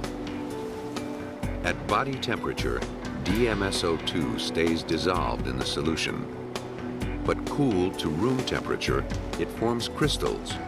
Crystals like the ones witnessed by some of the emergency room staff. In her body, Ramirez's blood was 98.6 degrees. But the portion drawn into the syringe was immediately cooled to around 64 degrees, the temperature of the emergency room. The drastic temperature change may have caused the DMSO2 crystals to separate out. Everything about the theory seemed to be holding together except one crucial point. Whipple didn't manage to produce any detectable DMSO4. But lab tests can never perfectly replicate a real-life situation. In the emergency room, only the slightest amount of DMSO4 would have been needed to sicken all those staffers. 1/10 of a gram of the substance can be lethal. In smaller doses, DMSO4 can cause long-term nerve damage and other lingering health problems. A year or more after the Ramirez incident, some of the staffers in the emergency room still had symptoms. Grant believes this is further evidence in favor of a chemical explanation, not mass hysteria or some other psychological cause. In comparison to the other theories that were out there before we proposed our chemical theory, I would believe it over mass hysteria of an experienced emergency room staff. Though Grant's findings are generally accepted, many scientists await further proof before they're convinced. Until the mechanism for the deadly transformation is fully understood, there remains a slim chance that the Ramirez incident could happen again. The events in Riverside's emergency room highlight how toxic hazards can come from the least likely sources. That's a fact poisoners use to their advantage. Since anything can be a poison, the killer can hide his weapon in plain sight. At 7 a.m., October 23, 1988, Peggy Carr arrived at a restaurant in Alturas, Florida, where she worked as a waitress. As she waited for her shift to start, she began to feel ill. Soon, her legs started to burn, and pain racked her chest. She thought she was having a heart attack. One of the regulars, a former Army medic, checked her pulse and reassured her that whatever was ailing her, it wasn't her heart. But the pain continued to grow. Peggy was sent home to rest. The pain was unrelenting, and Peggy's family sent her to the hospital. She was admitted and placed under observation. 16 hours after her first symptoms, Peggy Carr was practically incapacitated, and her physician was stumped. 3 days and a battery of tests later, doctors were no closer to making a diagnosis. Then, just as mysteriously as they had begun, Peggy's symptoms began to fade. She was sent home. And my chest is real tight. But within a week, the crushing pain gripped her again.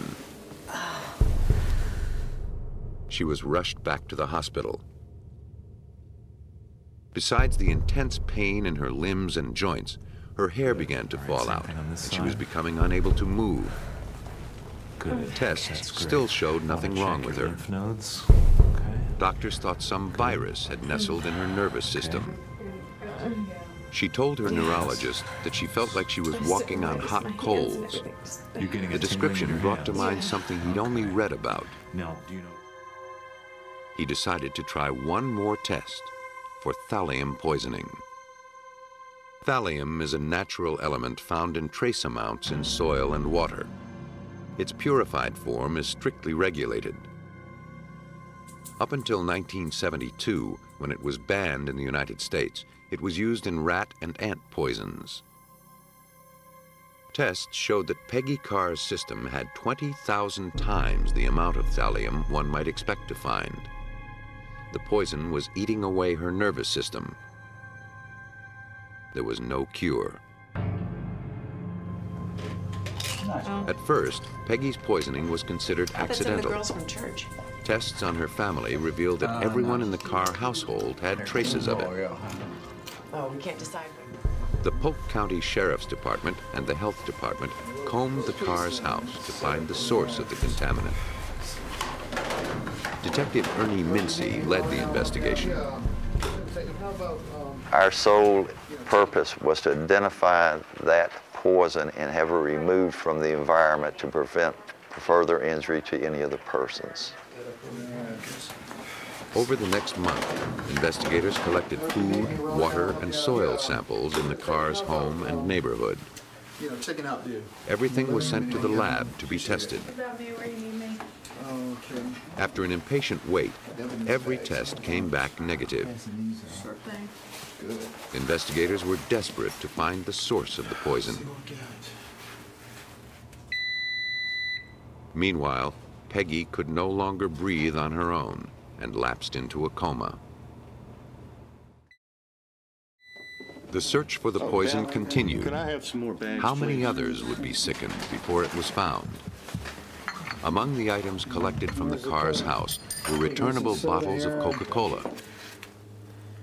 One of them was broken. All had residue on the bottom. Like everything else, they were sent off for analysis. The bottles joined the ranks of dozens of items collected from the Carr's house. Each had been subjected to the same test. Each had been eliminated. Investigators hoped to have better luck with the bottles. To test for thallium, the residue was dissolved in nitric acid.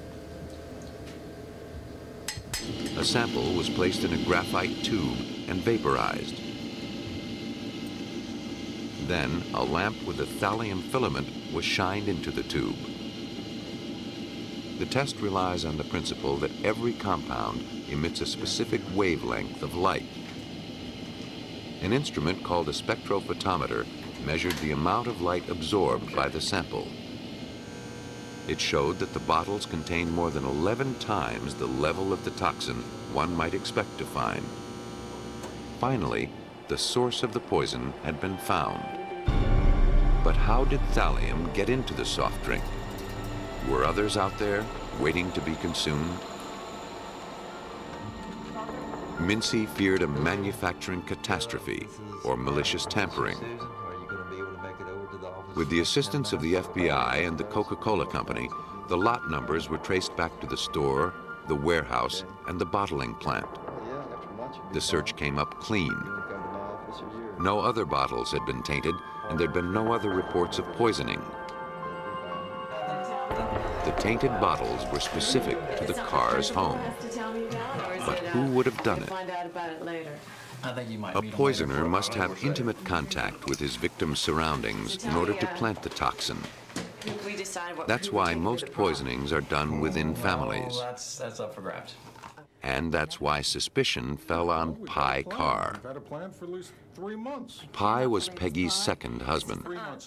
They'd been married only a few months when Peggy grew ill, but it seemed their honeymoon was long over. Mincy learned that just prior to the poisoning, the Carrs had an argument that resulted in Peggy spending the night in a hotel. The weekend her symptoms first appeared, Pye was conveniently out of town on a hunting trip. When he returned, he'd resisted taking his wife to the hospital. Everything seemed to point to Pye Carr. But convictions aren't made on such circumstantial evidence. Mincy's criminal investigation had just begun. More evidence needed to be gathered. More leads followed.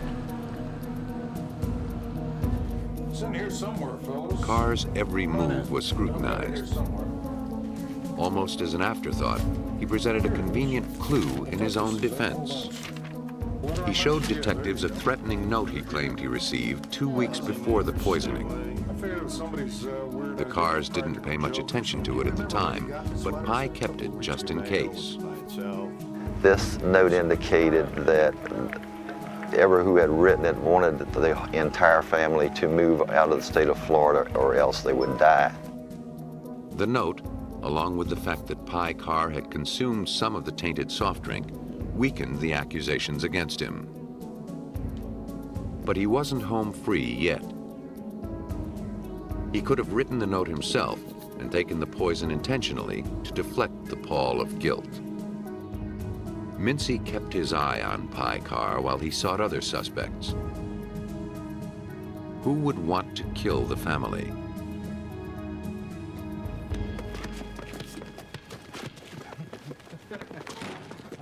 Mincy learned that the Carrs didn't get along with their neighbors, George Trepal and his wife Diana. Several weeks before the poisoning, Peggy and Diana almost came to blows over the Carrs' loud music. It hardly seemed like grounds for attempted murder. To find out more about the icy relationship between the neighbors, Mincy paid a visit to George Trepal. Trepal's reaction to the subject of the Carrs was unexpectedly harsh. He went into a tirade about the problems with these red-necked children and family that lived next door to him. Their kids make all kinds of noise, play the radio real loud. Then Mincy asked him why he thought anyone might want to harm the family. He quoted the threatening letter the Carrs had received weeks before verbatim. He said exactly what was in the note. Nobody else knew of its existence, nobody else except law enforcement. At that moment, George Trepal became the prime suspect. But Mincy had no more to go on with Trepal than he had with Pye Carr. So he began looking into Trepal's surprising past. Trepal was an eccentric man who enjoyed creating games and crafting scenarios. He also belonged to Mensa, an elite society of people whose IQs are among the top 2% in the world. He and his wife were trained chemists. What's more, the quirky genius had done time for masterminding one of the largest amphetamine manufacturing operations in the Southeast. Thallium is sometimes used to make amphetamines. According to John Trestrail, Trepal had the means and the mind to orchestrate a poisoning. They can plan a script of a death. She'll be here and she'll be eating this, and then she'll do this, and I'll do this, and it's all laid out. So I think this takes a great deal of intelligence to plan this out. This is not a brute force weapon. This is mind, not muscle. But what would his motive be? In his prison records, Mincy found a letter Trepal wrote complaining to officials about his fellow inmates' radios. As hard as it was to believe, loud music seemed to be an overwhelming sore point for him. On March 3rd, 1989, Peggy Carr died after lingering in a coma for 3 months. Mincy now had to prove that Trepal was a murderer. With nothing but the flimsiest circumstantial evidence, Mincy couldn't get a search warrant for Trepal's house. The only way to crack this case was to outsmart the certified genius. After several months of background checks on George Trepal, Detective Mincy was confident he poisoned Peggy Carr. All he needed was proof. But Trepal was too clever to leave clues out in the open. Mincy needed to get inside his house and get inside his head. To carry it off, he needed someone to befriend the alleged killer, win his confidence, and then betray it. For this deadly game, he counted on Special Agent Susan Gorick. She became Sherry Gwynn, a woman on the verge of divorce who counted on Tripal's shoulders to cry on. She met him at a party that he organized for Mensa members. Its theme was murder. I learned a lot about his personality and about his habits, about his associates. One of the things that I learned was that he did have a large ego. I did use my personality of Sherry to play off of that ego and to get him to talk more. And I used that to my advantage. The friendship blossomed slowly, forcing Gorick to maintain her Sherry Gwynn persona for a full year. All the while, she lived in fear that Tripal would see through her masquerade, putting her life in danger. Slowly, she gathered what evidence she could to build her case, hoping he'd tip his hand. As the months went by, she didn't have much. I gained a multitude of small evidence, small statements that all put together was overwhelming. But if you looked at one small statement, it did not look like a lot of evidence. Like playing an excruciating game of hangman, Gorick slowly drew her picture of Tripal as the murderer. But even after a year, she was still waiting to add that final stroke essential to win the game. Finally, in December 1989, Gorick got the break she needed. Tripal and his wife moved out of town and allowed Sherry Gwynn to rent their house. As a tenant, she could search the entire property without a warrant. She'd gotten all she could out of Tripal. Perhaps now his house would give up his secrets. She called in the Polk County Crime Scene Unit. They combed the premises, collecting whatever they could find. Believing Tripal would be too smart to have kept any thallium around his house, they looked for its telltale residue. I truly believed that if we were going to find thallium, that it would probably be either in the air conditioning filter or possibly down one of the drains. And we spent a lot of time with the crime scene people swabbing the drains, trying to get any residue that he may have poured out. While some investigators were in the house looking for trace evidence, others collected vials of chemicals from the garage. Everything was labeled and sent to the FBI for analysis. Months went by before the results came back. I assumed because it took so long with the lab report that they didn't find anything. But Gorick was wrong. When the reports came back, they showed that one of the vials, picked up from the workbench in Tripal's garage, contained thallium powder. For Gorick and Mincy, 15 months of deception paid off. The evidence to convict George Tripal of poisoning the cars was in hand. At Tripal's trial, it was clear that he was a killer without a conscience. Like the murder weekend party he organized, death was just a game to him. George Tripal had absolutely no remorse for his actions.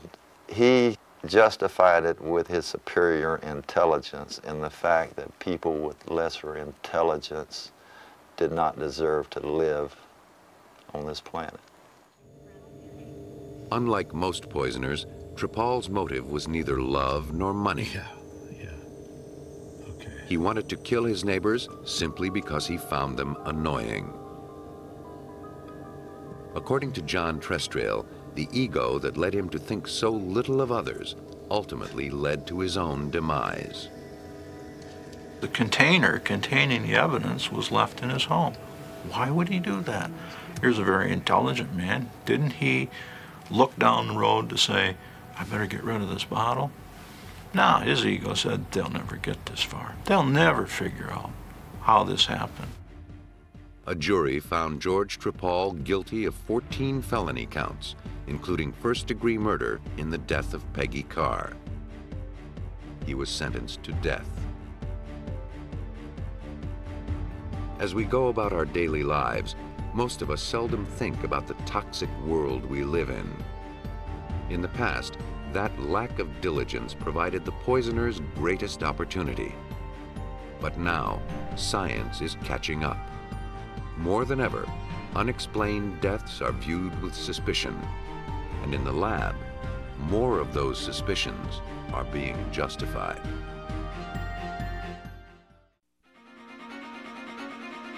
Police find a family murdered in their home. The victims are covered with strange marks. To catch the killer, forensics experts must find out what caused the wounds. A request for roadside assistance is a pretext for murder. Can telltale marks on a car battery connect the killer to the crime? Police are on the trail of a psychopath. Investigators must rely on an ordinary screwdriver to stop him in his tracks. Like fingerprints, tool marks found at a crime scene can single out a murderer. More than one killer has tripped himself up on his own tools of death.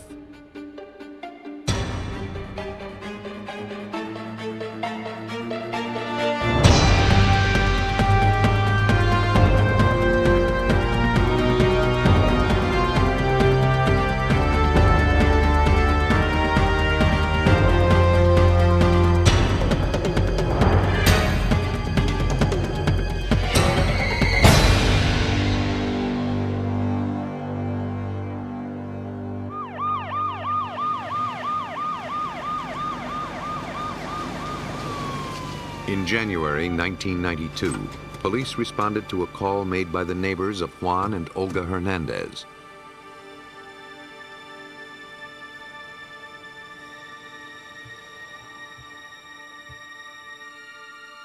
They reported a violent commotion coming from their home.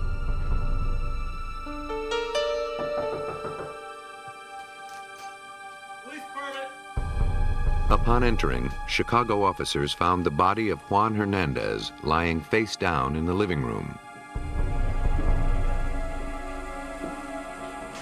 He was apparently beaten and killed.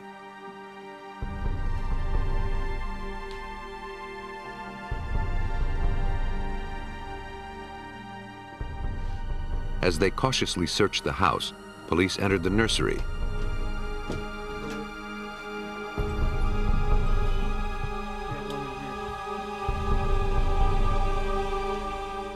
Discovered Olga Hernandez was also dead. Nearby lay the body of her 10-month-old daughter.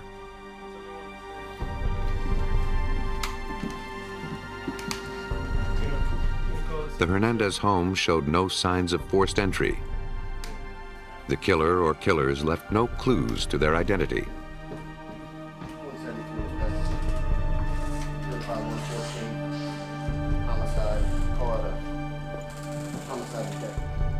The detectives on Chicago's homicide squad had seen a lot of horrible crimes. But nothing in their experience could have prepared them for what they witnessed that night. From the brutality of the murders, it looked as though the killer had come there with the sole purpose of killing this family. Detective Richard Zuley was one of the detectives on the scene. It was actually the worst beating I've ever seen. And initially, we couldn't tell whether or not it was just a beating or if there was a weapon, like a shotgun maybe involved, because there was just so much blood on the scene. The medical examiner determined that the victims had been beaten to death with a weapon that left hundreds of U and J-shaped bruises. Neither the medical examiner nor the officers at the scene could identify what could have caused the peculiar marks. Zuley's partner, Detective John Murray, knew they had no chance of finding the weapon until they knew what it was. Time is of the essence, because if we can identify what it was, and we were thinking of a meat tenderizer, a tire jack, all kinds of things. Yeah. Now it would be important to get back to the scene or the area of the murder to try to recover it. Detectives knew that identifying what caused the marks was the first step to finding the killer. 171 dispatch, start right Rescue Code Gray. Whoever he was, he had thoroughly covered his tracks, leaving behind only the telltale wounds.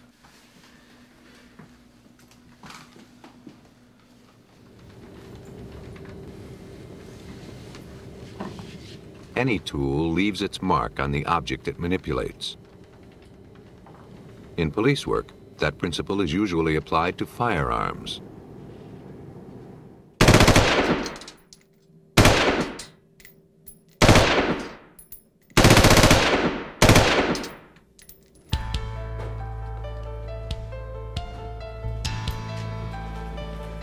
To see if a particular gun had been used in a crime, a ballistics expert test fires it.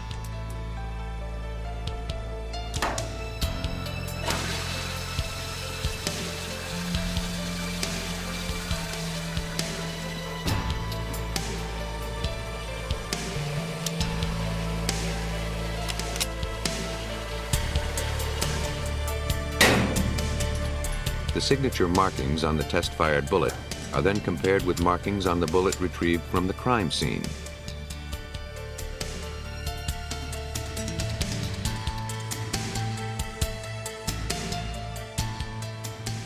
If the markings are the same, the case is made. When a tool is used in a beating death, the task is a similar one. By examining characteristics of a victim's wounds, experts can often prove that one tool and one tool only was the instrument of death. Hoping to identify the wounds on the bodies of Juan and Olga Hernandez, the medical examiner sent photos of the markings to the Chicago Police Crime Lab. Forensic investigator Bill Sherlock, an expert in firearms and tool mark identification, compared the marks against various tools. Baby that was murdered in this case. The wounds were consistent in size and shape, bruises left by a heavy object.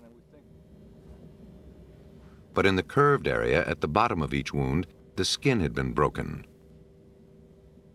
We weren't sure what type of tool it was. I was not aware of any tool that would make this kind of marks, any store-bought tool, any of the tools that are used by the various trades.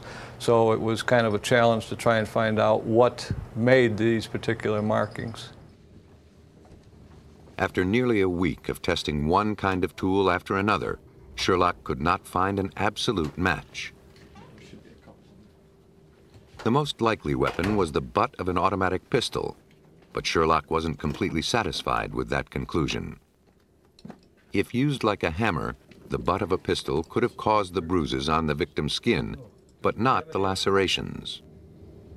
The marks looked somewhat consistent with the marks from the butt of a gun. We couldn't explain why we had the tearing of the skin and why we had the shapes that we had. A chance event provided Detective Zulli with a possible explanation. Off duty, he realized he held a likely answer in the palm of his hand. At home one day, I was cleaning my gun. And as I'd slid the magazine out of the gun, I was cleaning it and looking at it, and I thought, gee, that's kind of similar in shape to the wounds. With its magazine removed, the butt of a semi-automatic pistol would have thinner, sharper edges, more capable of leaving the marks seen on the murder victims. Without the magazine and its bullets, the gun would be lighter and less effective as a bludgeon. It would have taken longer to inflict fatal wounds. Sherlock tested his theory on a slab of modeling clay.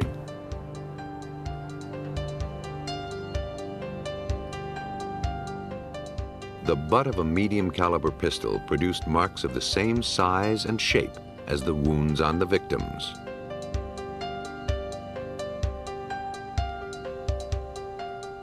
So now we kind of knew that we were looking for that a gun was used to do this, but we still didn't know what gun or where or anything else. That came later. Forensics had identified the type of weapon used to commit the crimes, but could it be linked to a killer?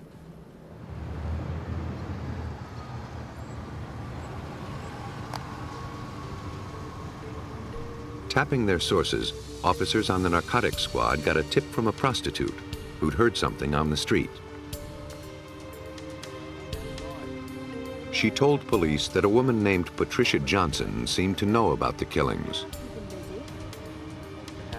Her boyfriend was a known drug dealer, a Cuban named Reynaldo Travieso. Police brought him in for questioning. He refused to talk. Meanwhile, detectives checked the victims' phone records. On the night they were murdered, Juan and Olga Hernandez had ordered a pizza. Questioned by the police, the delivery man said that on the night of the killings, he recalled going to the address of Juan and Olga Hernandez.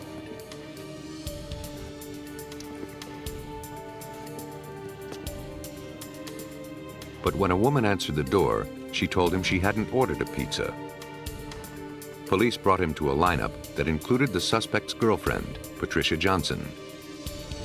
He recognized her as the woman who'd answered the door at the Hernandez home.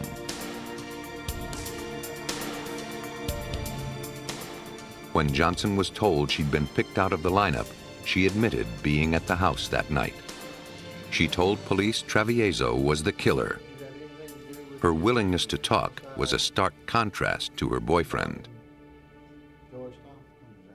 He was stoic and friendly and very polite, but a guy that could sit upright in a chair for hours and talk to you freely. Murray questioned Travieso again. Years of interviewing suspects have taught the detective to read subtle gestures that could reveal more than words alone. But Travieso wasn't playing. If you were conscious like we are very often on the body language. English, Right. very, very important. This guy showed nothing, a real sociopath. But police were sure he knew something. A witness had ID'd his girlfriend who had turned on him, and he was named by an informant. As detectives turned up the pressure, Travieso decided to come clean. The story had begun 2 years earlier when he and Juan Hernandez came over from Cuba together. They planned to get rich dealing drugs. But that wasn't how it worked out, at least for Hernandez. Both were in the drug business. And as time went on, the murderer became quite a bit more successful in the drug trade than the victim. In their first year of business, Travieso had supplied Hernandez with 1 kilo of cocaine to sell. The street value was approximately $20,000. But the drugs disappeared and the money never materialized. Travieso demanded payment, but Hernandez held him off.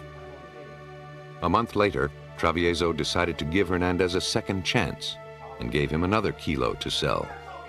But that too disappeared. Travieso had trusted Hernandez, and his trust had been betrayed. Now it was time to collect. Patricia Johnson's statement confirmed that Travieso had used the butt of his gun to kill Juan and Olga.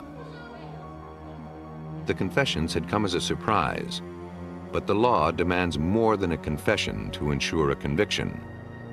At trial, the defense could argue that a confession was coerced, or the defendant could recant it. To make their case, police needed to provide corroborating evidence. They needed to find the weapon.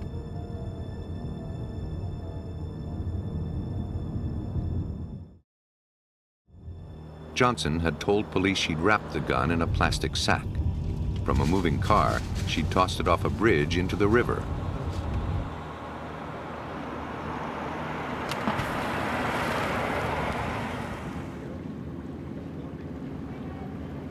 To aid divers in their search for the weapon, Zuli and Murray crisscrossed the bridge, tossing out stones of similar size and weight as a medium caliber pistol.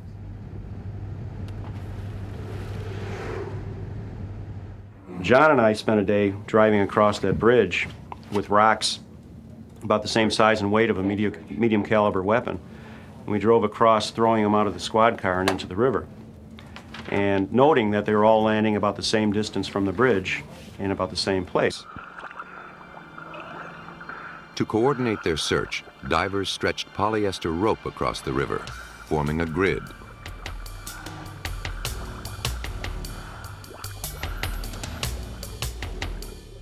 It took them less than half an hour to find the sack containing the gun, near the spot where Zuli and Murray had tossed their stones.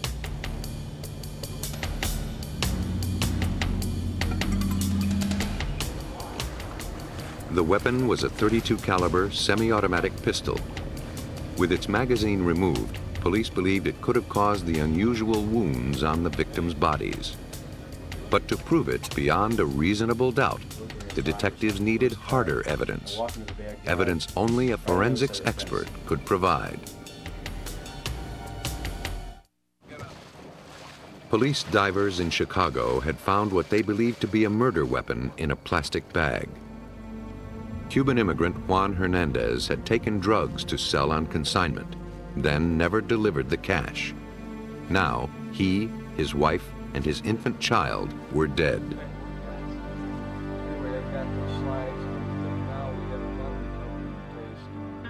Bill Sherlock of the Chicago Police Crime Lab attempted to establish the gun as the murder weapon. Not as a firearm, but as a tool used to bludgeon the victims to death. Sherlock had already determined that the unusual wounds on the victims' bodies were most likely caused by the butt of a semi-automatic pistol with its magazine removed.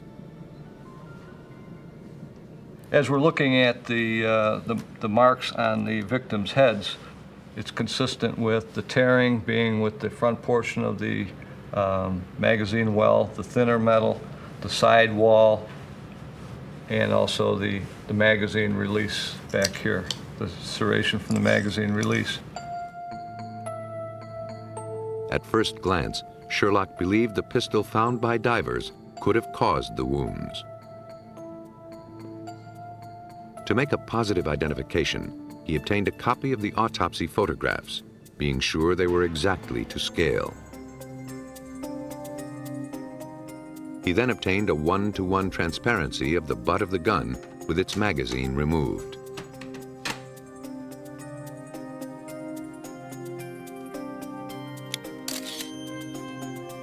He placed the transparency over the life-size photograph of the wound.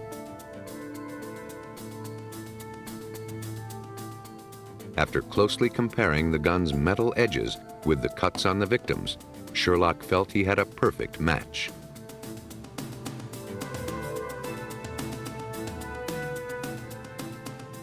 His testimony could now remove any doubts about the statements of the two defendants.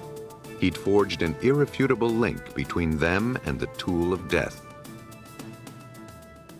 What it was invaluable for was in bringing this case into court and having a solid piece of expert testimony to present in court to the jurors and say, this is this because this is the results of my tests. It's a lot more powerful than Detective Zuli or Detective Murray standing there going, geez, it looks the same, I think it's the same. They were able to show conclusively that it was the same. Reynaldo Travieso's pistol became a bludgeon by accident. He'd come to the home of Juan Hernandez, hoping one last time to get the money he was owed. But Hernandez didn't have enough. Travieso put the pistol to his head and pulled the trigger, but the magazine jammed. Enraged, he resorted to beating his victim. In the process, the gun magazine fell out.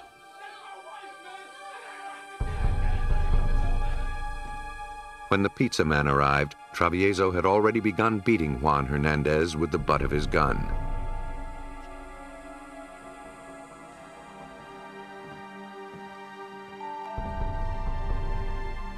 But the unpaid debt hadn't been satisfied.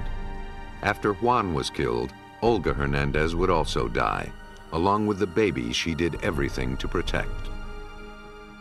And clearly, in examining the scene, it was apparent to us that Mrs. Hernandez was doing what she could to try to protect her child during the course of this attack.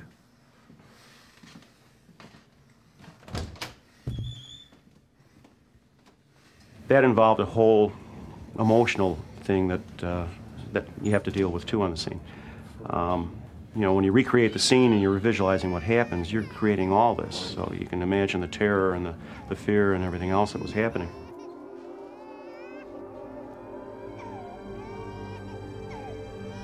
Hopefully we'll never see them on the street again. No. Tool mark evidence had made a critical difference in putting Reynaldo Travieso and Patricia Johnson behind bars. Both were sent to prison for life.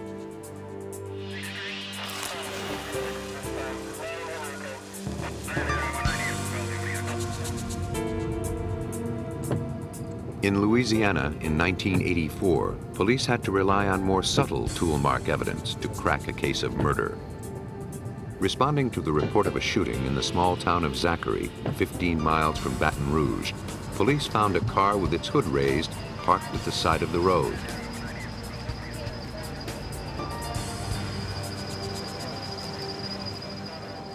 Nearby lay the body of George Thompson, shot at close range with a shotgun. No one witnessed the shooting, and the killer left no obvious clues. But battery cables dangling from the front of the victim's car gave police an idea of what had happened. One end of the cables was still attached to the victim's battery. Had he been the one who needed a boost, or had he stopped to help someone else?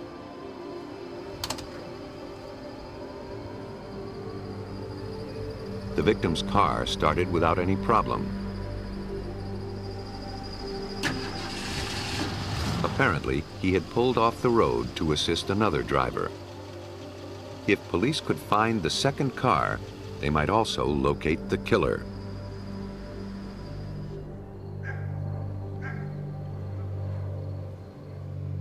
A Baton Rouge detective visited the wife of the victim. Good afternoon, ma'am. I'm Detective Tom Harris. I just have a couple of questions to ask about your husband. She had gone to church on the night of the murder.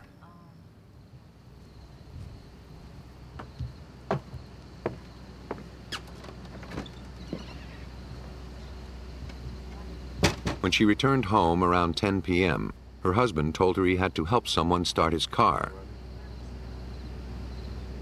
He left without saying exactly where he was going. According to Lois Thompson, her husband rarely went out that late. Whoever it was he was going to help must have been a close friend. Lois Thompson never saw her husband again. It seemed to police that the call for assistance was a trap. They suspected the killer may have lured the victim to the crime scene with a plea for help.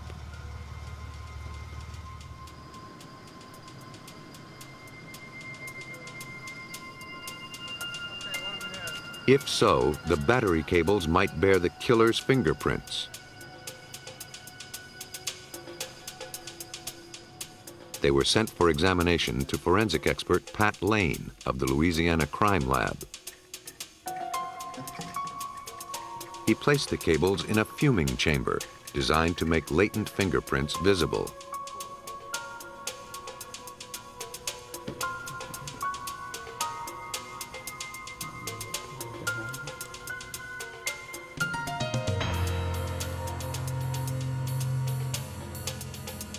But the test results were negative. Well, we didn't come up with any fingerprints on any of the clamps or the cable. So essentially, the fingerprint examination was a washout, and I thought that I was going to be through with this evidence at that time. The case stalled until a few days later, when detectives got a phone call that brought them a lead. The caller told police to check out a parking lot at an apartment complex in Baton Rouge. Police found a yellow Buick that matched the description of the second car observed by a passerby prior to the murder. It belonged to Brenda Perkins. The tip was placed by her neighbor, a relative of the victim. Faced with suspicion of involvement in a murder, Perkins was more than willing to talk to police. Detective Bernie Taylor of the Zachary Police was at the scene. One of the questions that, naturally came up is, well, have you been having trouble with his car? Perhaps, battery trouble. The car had a brand new battery. Perkins told police she'd had no trouble starting it. So at this point here, we kind of fits in with our thought that, hey, this was a set-up deal. There was no car trouble to begin with. He just was lured out there under that pretense. Perkins explained that her uncle, Earl Thomas, had borrowed the car on the night of the murder. Thomas was the brother-in-law of the murder victim. But Brenda Perkins had even more damaging evidence.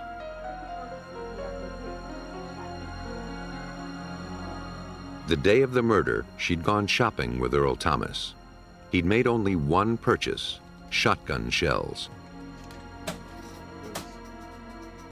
Perkins asked him why he needed them. At first, he said for hunting. But with deer season several weeks away, she prodded him to tell her the truth.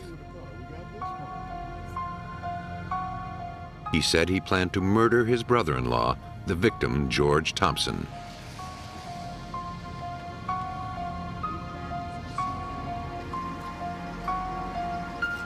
A receipt found in the trunk of Perkins' car totaled $2.97 plus tax.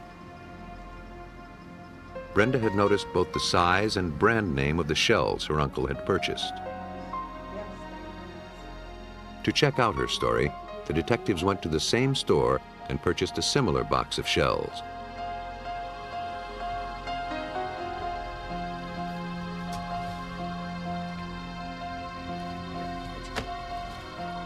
The amount on the receipt was $2.97 plus tax.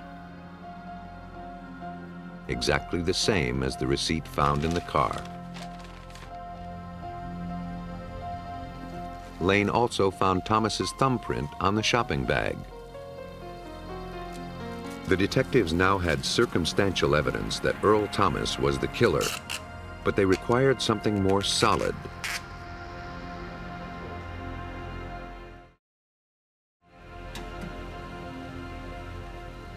They looked for what they needed under the hood of the victim's car.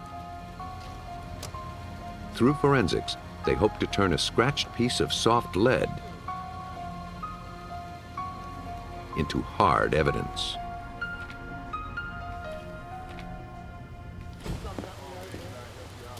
In the murder of George Thompson, Louisiana police were building their case against his brother-in-law, Earl Thomas. Had Thomas set a trap for Thompson, calling for help and then killing him?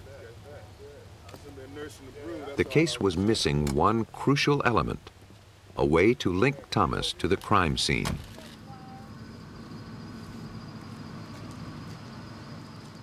Booster cables were still attached to the victim's car battery. If the victim had time to attach the cables to the killer's car, the clamps may have left marks on the battery. The battery of the car driven by the suspect, Earl Thomas, had fresh tool marks, apparently made by a booster cable. Police asked forensic examiner Pat Lane to see if the marks were made by the cables found at the crime scene. It was the only way to place the suspect's car at the scene.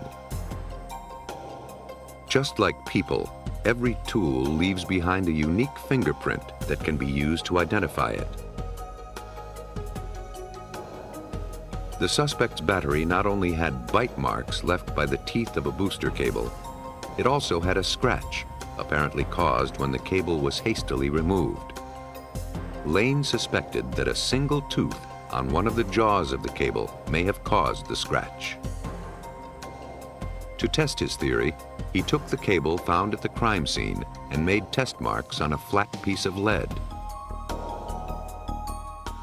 A comparison microscope enables him to examine two sets of marks at the same time. On one side were the marks on the suspect's battery clamp.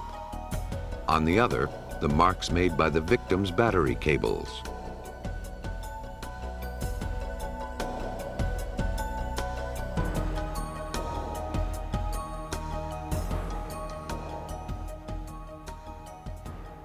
The ultimate determination in any tool mark examination is was this tool or this instrument responsible for making a particular mark? And in this particular examination, my determination was the mark that we see on this clamp here in the monitor and this reference mark that I know to have been made by the jumper cables have the same source. Tool mark evidence had placed the car driven by Earl Thomas at the scene of the crime. A warrant was issued for his arrest. But Thomas had gone to California. His address was unknown. Detectives traced all the calls he made to his sister in Baton Rouge to a public phone booth in East Los Angeles. Within days, he was picked up at the booth by Los Angeles police. They didn't have a hard time spotting him. He was a tall man, missing his left arm. Detective Bernie Taylor and his partner Charlie Clark had already pieced together how the killing occurred. The victim was married to Thomas's sister, but was being unfaithful.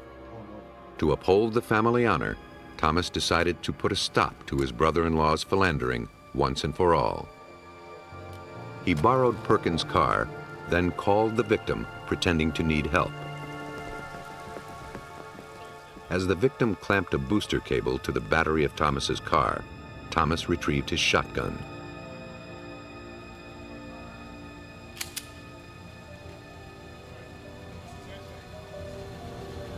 I told you to leave her alone. It was a nice theory, but Thomas denied any involvement in the crime. Detective Clark was concerned a jury might think a one-armed man incapable of firing a shotgun. You ever do any hunting? Oh yeah, I love to hunt. Yeah? Oh, What kind of hunting you do? Deer? Squirrels? Just generally hunting. It's just fun. What kind of gun do you hunt with? What shotgun? But Thomas's gift for gab tripped him up.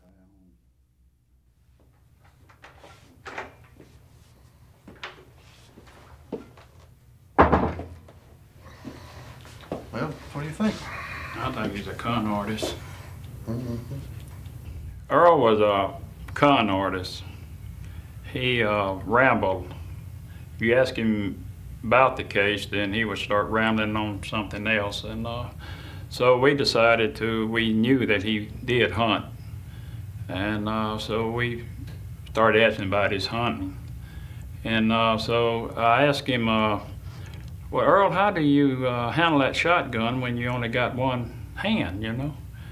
And Earl said, well, I just put this arm out like this and lay that shotgun on it here and steady it. And he said, no problem.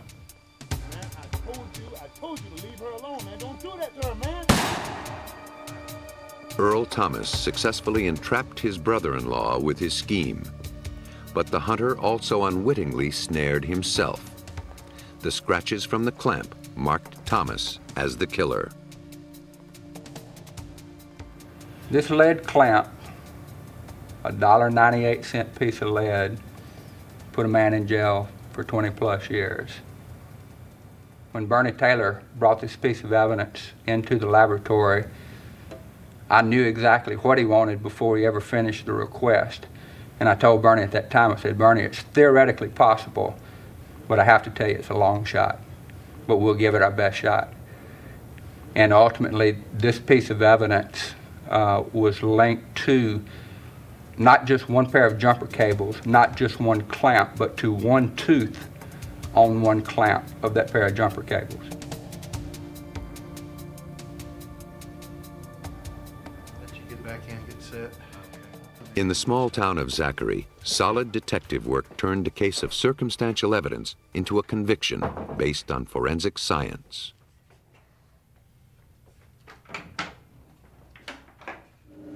And so the challenge to us is to find and to establish the link from the crime scene to that individual. And when that takes place, there's usually not cameras and lights, there's not a lot of glamour, there's a tremendous amount of satisfaction and going home at night and knowing that the work that I've done has made this town a little bit safer place to live in. Thompson's death was the result of a personal vendetta. But in Florida in 1990, murder became a terrifyingly random event, and police were paralyzed by lack of clues.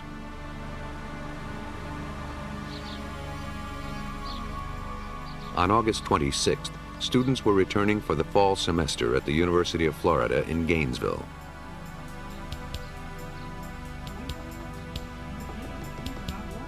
On that Sunday afternoon, Ricky and George Powell went to the campus to see their daughter Christina's new apartment. But when they arrived, neither their daughter nor her roommate answered the door or telephone. The parents asked the building manager to let them in, but the women had changed the lock. The manager didn't have a key. The Powells' concern grew with every hour their daughter was away. Fearing the worst, they contacted the police. A Gainesville police officer met them at the apartment. He then forced open the door. As he entered, he saw a dead woman posed on the couch. He blocked the parents from following him. He didn't want them to disturb the evidence, and he feared the killer might still be inside.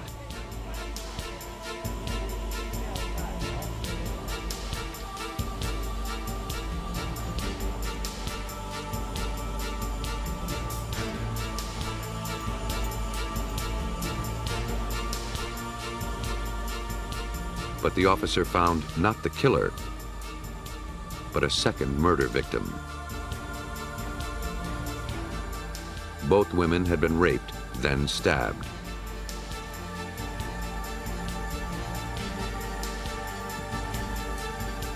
The brutality of the crime and the way the bodies had been staged made police fear that they were dealing with more than a random killer. Whoever murdered these women was cunning and methodical. Police feared it would only be a matter of time before he struck again.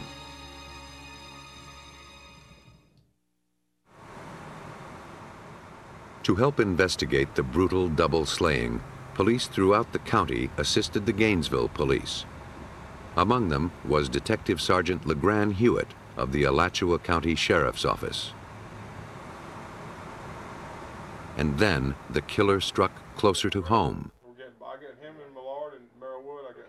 About midnight, Sunday night, one of our records clerks at the Alachua County Sheriff's Office failed to show up for work.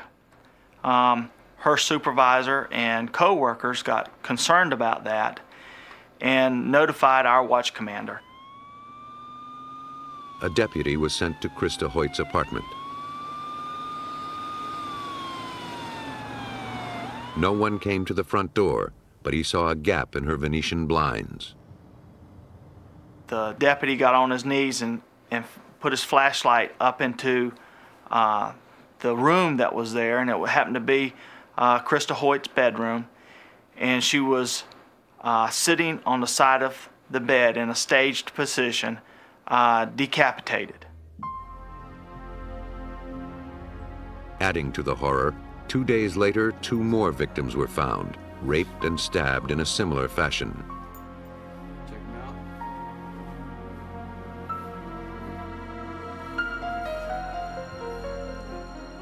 News of the killings electrified the University of Florida campus. It's currently 27 minutes past the top of the hour. Just a reminder for University of Florida students back for the new semester, make sure you stay safe, keep doors and windows locked. Call SNAP, the Student Nighttime Auxiliary Patrol, if you need an escort around campus. Police are increasing patrols in the southwest Gainesville area around student apartment complexes. Special Agent Ed Dix of the Florida Department of Law Enforcement recalls the mood in Gainesville at the time of the killings. The city of Gainesville sort of started feeling a sense of terror, and the university has some 40,000 students, of which probably 20,000 or more are females. Parents started coming to get their children. It wasn't enough that they call for a well-being check. They actually just started showing up. The kids were calling home saying, "I'm ready to go." to the point that the university was closed for a week. The police feared a ritual killer was on the loose.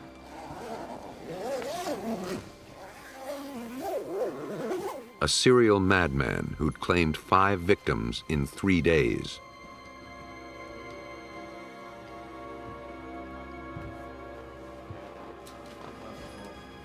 In each case, he forced his way past the locks on the doors. At the first location, he jimmied the lock of a wooden door. At the second and third locations, he'd removed the security pin from a sliding glass door.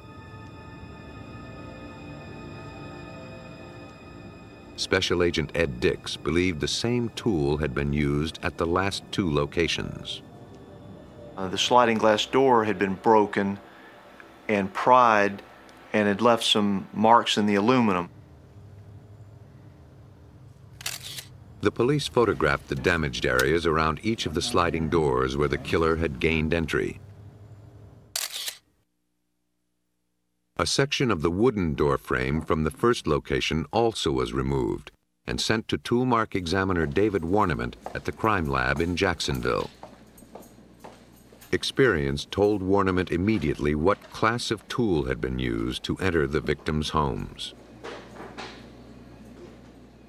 And the question was what type of tool was used to make the damage in the door sections from the first crime scene.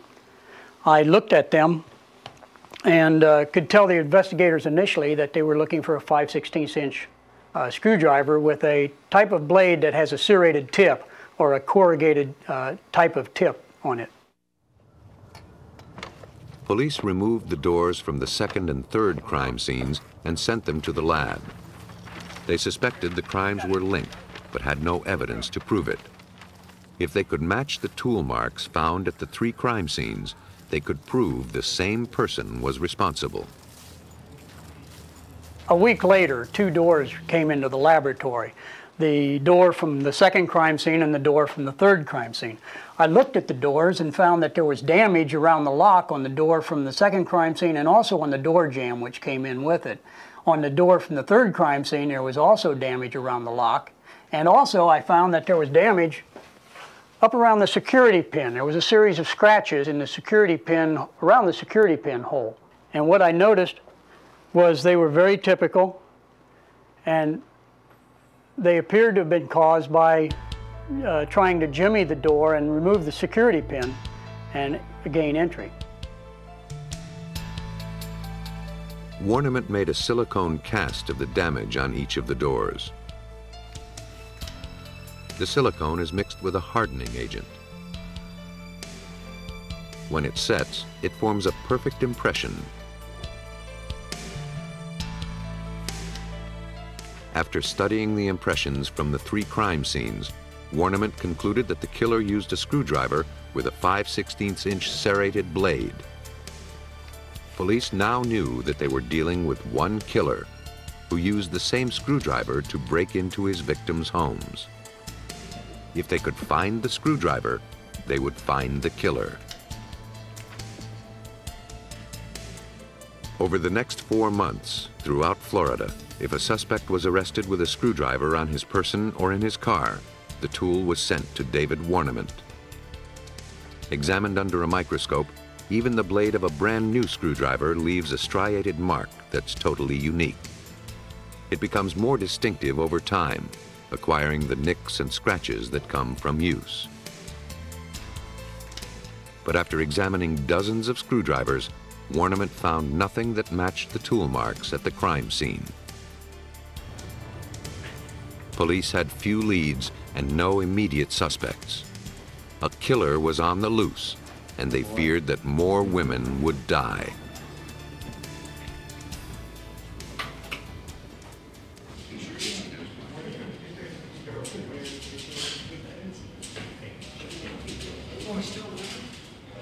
In November of 1990, 4 months after the first murder in Gainesville, police got a break from a routine computer check.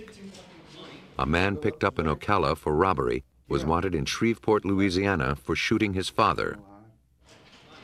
The computer had already identified Shreveport as the scene of a crime very similar to the murders in Gainesville. It might be a coincidence. But Special Agent Ed Dix decided to look for a connection between the suspect in Ocala and the Gainesville murders.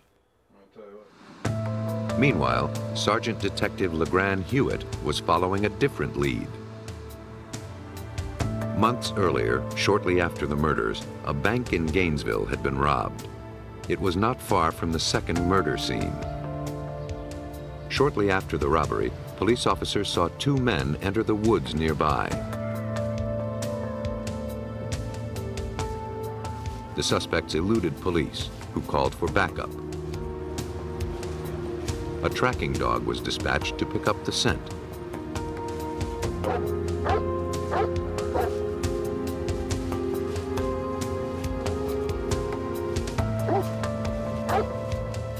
It led police to a small makeshift campsite. There, they found a large number of dye-marked bills, apparently stolen in the bank robbery that day.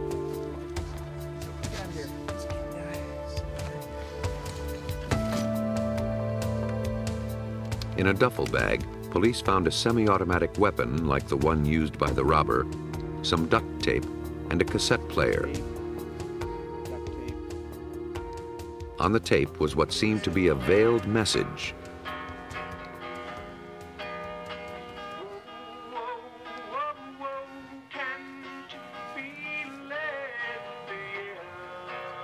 The man on the tape identified himself as Danny Rolling.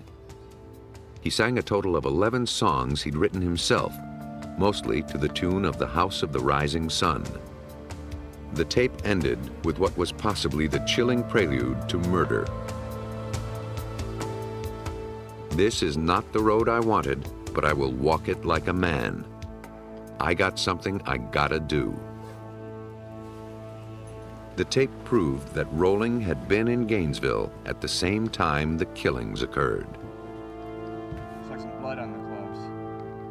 At the campsite, police had also found a screwdriver. But at the time, there had been no reason to suspect Rolling's involvement in murder. His apparent MO was bank robbery, a crime far removed from brutal sex crimes. At first, the screwdriver wasn't examined. The investigators had said it was essentially a screwdriver from a campsite that was occupied by a bank robber. And at that time, no one attached any significance to the campsite. But there was evidently something in the back of my mind that just said, told me not to eliminate the tool. Warniment decided to take a closer look at the screwdriver. I placed the tests on the from the screwdriver from the campsite on the microscope, and also my silicone casts of the marks from the door from the third crime scene. And within about 5 or 10 minutes, I all of a sudden saw a tremendous correspondence of individual characteristics, and thought to myself, I've just identified this screwdriver as making the damage on the door from the third crime scene. He performed a similar test on the sliding door from the second crime scene. And again, compared them directly to the screwdriver blade in this case, and I was able to see enough correspondence to say that the screwdriver from the campsite caused the damage on the door and the door jamb from the second crime scene. The tool marks proved that the screwdriver found at Danny Rolling's campsite was the same tool used to break into the victim's apartments. Faced with the mounting evidence against him, Rolling decided to reveal the criminal life he'd led.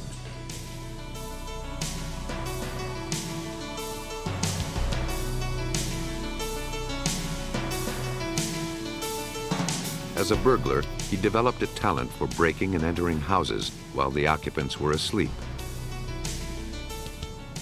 His whole life, I suppose since he was a teenager, he had spent as a peeping Tom, and then as a burglar, then as a rapist, and he was an extremely good burglar.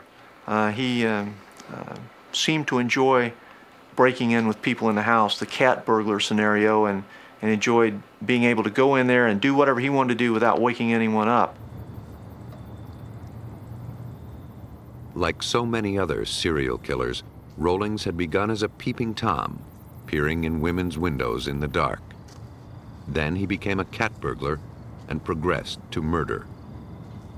His break-in tool of choice was a screwdriver with a serrated blade 5/16 of an inch wide. He was proud of his ability to open any door without a sound. From there, it was apparently one short step to rape, then murder, culminating on the night of August 26, 1990. He said as he was peeping in the windows, he saw a girl changing clothes or just come from the shower, which turned out to be Tracy Paulus. And he said when he saw her, he knew that she was the one, his choice for the evening. The knife Rolling used to kill his victims was never recovered. Instead, police had found a much more valuable tool. Rolling had left 27 scratch marks on the doors at the crime scenes.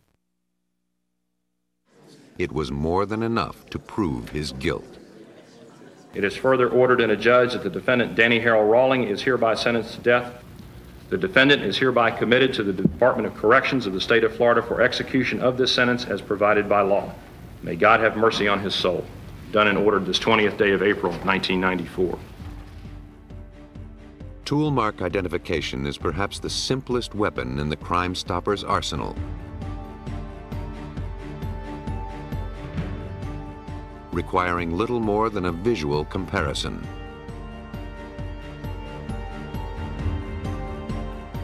But for juries, it's compelling evidence.